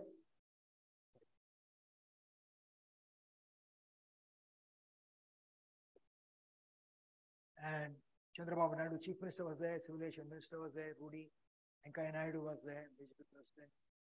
As the aircraft was taxiing, it caught fire. So the flight had to be aborted. So all the TV channels are flashing. The low-cost airline is unsafe. Low-cost airline is unsafe. And so immediately the minister said, we are with you. Don't panic. So they are good people. The minister, and then Venkaiah Naidu told the minister in front of me, if ADECON fails, Indian aviation fails. Support him. And the first question that TV asked me was, are you going to stop the airline because you have had a fire? And then somebody sent me a message, and thinking it was from my head office, I looked at it, he said, sir, ಯೋಚನೆ ಮಾಡಬೇಡಿ, ಬೆಂಕಿ ಬಿದ್ರೆ ಅದು ಒಳ್ಳೇದು, ಅಗ್ನಿ ಇದ್ರೆ ಇದೆ ನಿಮ್ಮ ಶುರು ಮಾಡೋ ಕೆಲಸದಲ್ಲಿ. Good omen. Though you don't have to believe it, I don't believe in it. But there are people who want, he said, don't stop. So I said, he who walks stumbles. Nadiyomanu, ediyomanu. Edutane. So I said, they're not going to stop. I went to the pilot, who was one of the best pilots in India. He was a test pilot who test flew the first aircraft in India, light combat jet, Captain Kotial. I asked him, is there any issue with the aircraft? Aircraft had come flying from France, 6,000 kilometers. Nothing had happened. There was some small amount of fuel residue outside the aircraft, below the engine. That heat of Hyderabad and the fan of the turboprop caught fire outside. But people panicked and smoke. He said, sir, aircraft is fine, and I will fly. And if you fly, I will fly. Then after 2 hours, we did the flight. And as I say, rest was history. We became the largest airline. And of course, Dr. Suresh asked me, it is when you nurture a baby, you get very emotionally attached to it. It's your baby, you have brought it up. And when sometimes you want to sell the baby, you want to part with it, or you sold it. So many people ask me that. I won't get into the long story, but I want to tell that in one meeting, the shareholders, they said, so we have invested, a lot of big companies had invested in Deccan because it became a powerful brand. The market cap of Deccan became 4,000 crores. But before that, the early days, they said, Captain, what happens to our money? We have put our money, somebody is a bank manager, somebody is a lecturer, somebody is a clerk. I put 5,000 rupees and I bought your shares. When will I get my returns? When will my 5,000 become 20,000? And also in my company, I had private equity investors. As I told you, I didn't have money. What I did was I sold my dream. And an entrepreneur, when you sell a dream, what does it mean? It means that you don't have money, you have the dream, you have the talent, somebody puts the money and to him you give the shares. Because he bought into your dream. So he gives the shares. So my shares will come down. And like even in Narayan Murthy's Infosys case, they have only 3% or 4%, but it's 3% is about 6,000 crores today. But he started with 10,000 rupees. So our shares had got reduced. We had private equity people. The oil prices went up. All airlines were losing money. But Deccan had become the largest airline. So my private equity player said, Captain, we want to exit because we have put public money in the airline. We want to sell and exit because we want to give return to our shareholders who have put money in our company. And of course, it was not easy to say yes because I knew that if I had said no, they would not have been able to do anything unless they had to remove me. It would have become ugly and they didn't want to do it. They said, you continue to run it, but we want to sell and go. And then I also thought that if people have put faith in me and put money, I should not, let my ego become bigger than the interests of the other people. And I was also conscious of this, common people who had also put money. I said yes, and then the airline, Vijay Mallya invested in the company, and then, I got diluted. And unfortunately, Vijay Mallya today is in bad shape. He did not cheat me or rob me, but he robbed me of my dreams. But the dreams live on. The airline model is there. And even today, you can go to Delhi for about 6,000 rupees or 7,000 rupees. No, it may not be 1 rupee because they are not following that model. I wish they do it because that will trigger an implosion in society. The entrepreneurs, it's your job not to just build a product. You have to not only build a product, you have to be in the forefront of changing the consumer behavior. You have to change the consumer behavior. So one way of doing that was that if I put a 1 rupee ticket, if I go to Hubli where nobody is going, or to Gwalior where nobody is going, or Ballari where nobody is going, then I don't need to advertise, because if I put a 1 rupee ticket, because in whatever you do in every flight, not all seats are full. There will always be some tickets, some seats which are empty. Don't take it empty, because even if he buys a 1 rupee ticket, he'll come back at 2,000 rupees. Even if he buys a 1 rupee ticket, then he'll buy snacks there. Then he'll get used to it. Next time he'll not get a 1 rupee ticket. Somebody else will get a 1 rupee ticket, and he'll buy a 2,000 rupees ticket. The idea is the plane should not go empty. The plane should be filled. So that's possible with the art and science. Science in the sense, there's a software which helps you fill it. Because people sitting in New York, people sitting in a village can buy a ticket. It was not possible till Deccan came in, because we introduced e-ticketing for the first time. And that's how we were able to change this model, because we had to get the dream into the billion hearts. They had to believe in your dream that they can try. And so happened that when I went to Andamans, where we started the flight, the barber shop, I found there was a picture of Air Deccan there. The barber told me the Barbers Association there, they all got together and pooled some money and then flew to Chennai and back. And I know many times in Deccan, when we started this 1 rupee ticket, many of them had no work, because there's a laborer.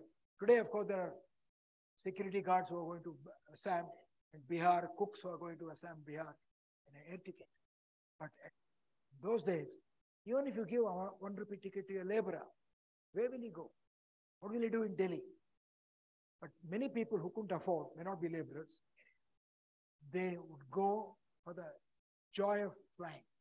They'd get a 1 rupee ticket, get it. I remember once, there were small business people, about 10 of them. They came with me to the inaugural Calcutta flight. 10 of them had bought these tickets, all for 1 rupee, 500 rupees. They just landed in Calcutta, and then after half an hour, they came back again. So I think I have covered most of the things that you wanted me to speak about. But in the end, what I want to say is that we are always talking about the golden age. Of course, for any country, the golden age is always the past. We talk about the Vijayanagara Empire, we talk about Ashoka, we talk about when today, many people keep sending you messages, Hinduism or like that. We had Pushpak Viman, which is all fine.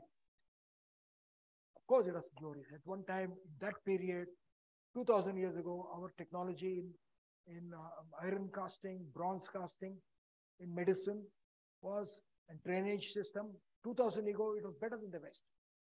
But we all know today that there's huge poverty, huge inequality, there's a lot of wealth created. Along with that, there's a huge poverty. You can see it in Bangalore, you can see it in Bombay, you can see it in the villages. We still don't get running water inside your tap.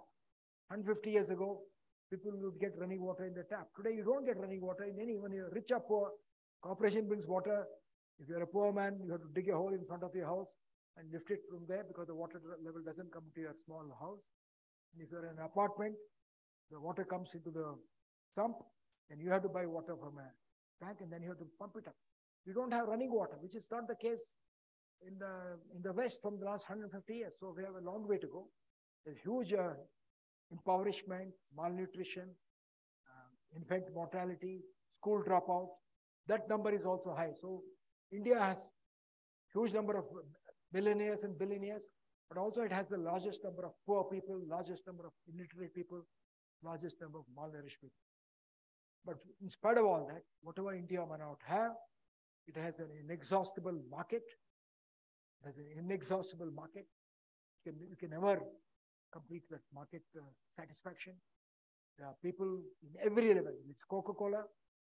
If you see how many people consume Coca-Cola here compared to America, only 10%. See, air tickets, only 4%. Even today, only 4% on air tickets. On anything that you see, India has a huge market. So the golden age for India is not behind us. The golden age for India is ahead of us. And all of you can work hard, dream big, and and work towards making India a golden age for the future and remove all the imbalances and inequalities that we have in society. Thank you very much. I think I spoke a little too long.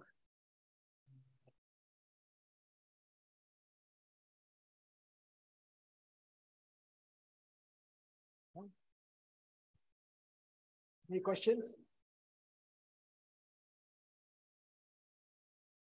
So maybe because of shortage of time, we will allow only 2 questions.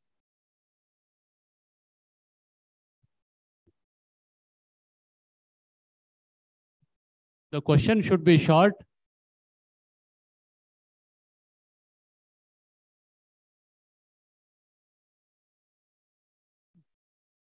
Okay.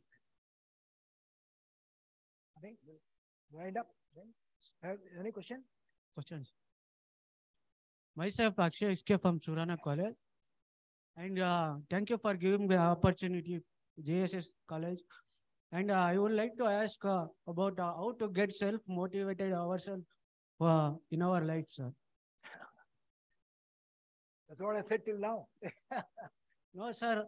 Sometimes I feel like I don't get self-motivated, sir. I think, firstly, you have to, as I said again and again, you please listen to your heart as to what you want to do. Because it is said that if you love your job, you don't have to work a day in your life. It's a well-known saying. You will get inspired by others. You get inspired by others by looking at other people. Maybe Narayana Murthy, maybe Kiran Mazumdar, maybe Gandhi, maybe anybody. You can get inspired. Modi, you can get inspired. But ultimately, you have to follow your own dreams. You have to beat your own new path. Somebody has done something, but that doesn't mean you follow him. You get only inspired. And that's the reason I said that, you have intuition and you have tuition. You need a guru, but after that, you have to beat a new trail. You have to discover and be adventurous yourself by asking yourself, what is it you want to do? It could be you want to set up an NGO where you want to work with poor people, but then you have to ensure that you earn money.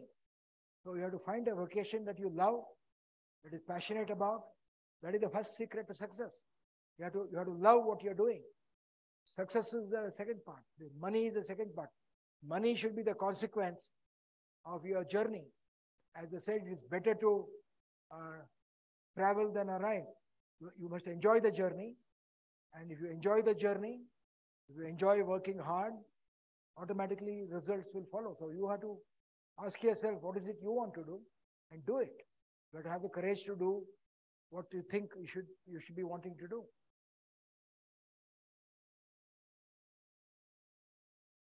Okay, thank you. So proceed to the next. Thank you, sir. Your words and deeds have inspired many of the young minds to achieve more. Thank you, sir, for making us realize that we should always count the blessings and be resourceful. And your life has clearly shown that failures is when we quit and not when we fail. Thank you so much for that, sir.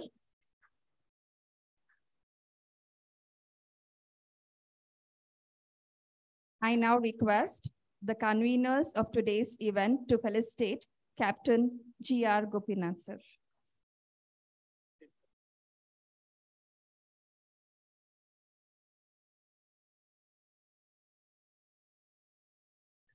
Oh. It's a very small thing from our side. Give this, sir.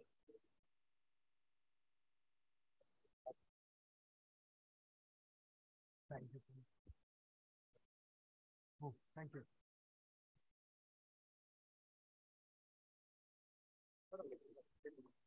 Thank you so much.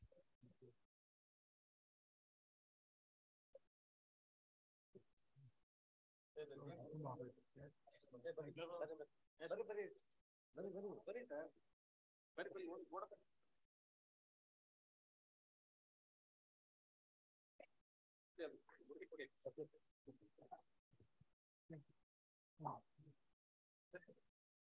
you. Thank you very much. ಇದೆಲ್ಲ ತೊಂದ್ರೆ ಉಂಟು. Shivaratri the first one. Oh, I see. Oh, First pontiff. thank you, sir. You should not have bothered. Having you here, it's what is that? A great thing.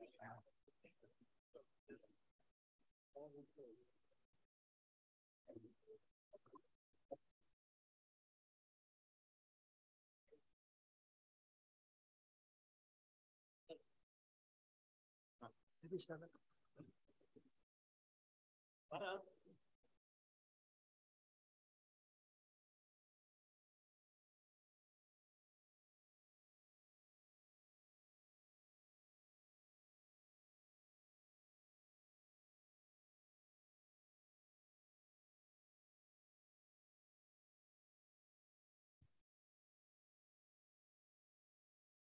Thank you, sir. Thank you all. I request all the participants to scan the QR code that is put up on the notice board for the feedback. And you'll automatically get the digital certificate as soon as you submit the feedback. I would like to thank the management, the principal, the conveners, and all teaching and non-teaching staff for attending the program. Thank you.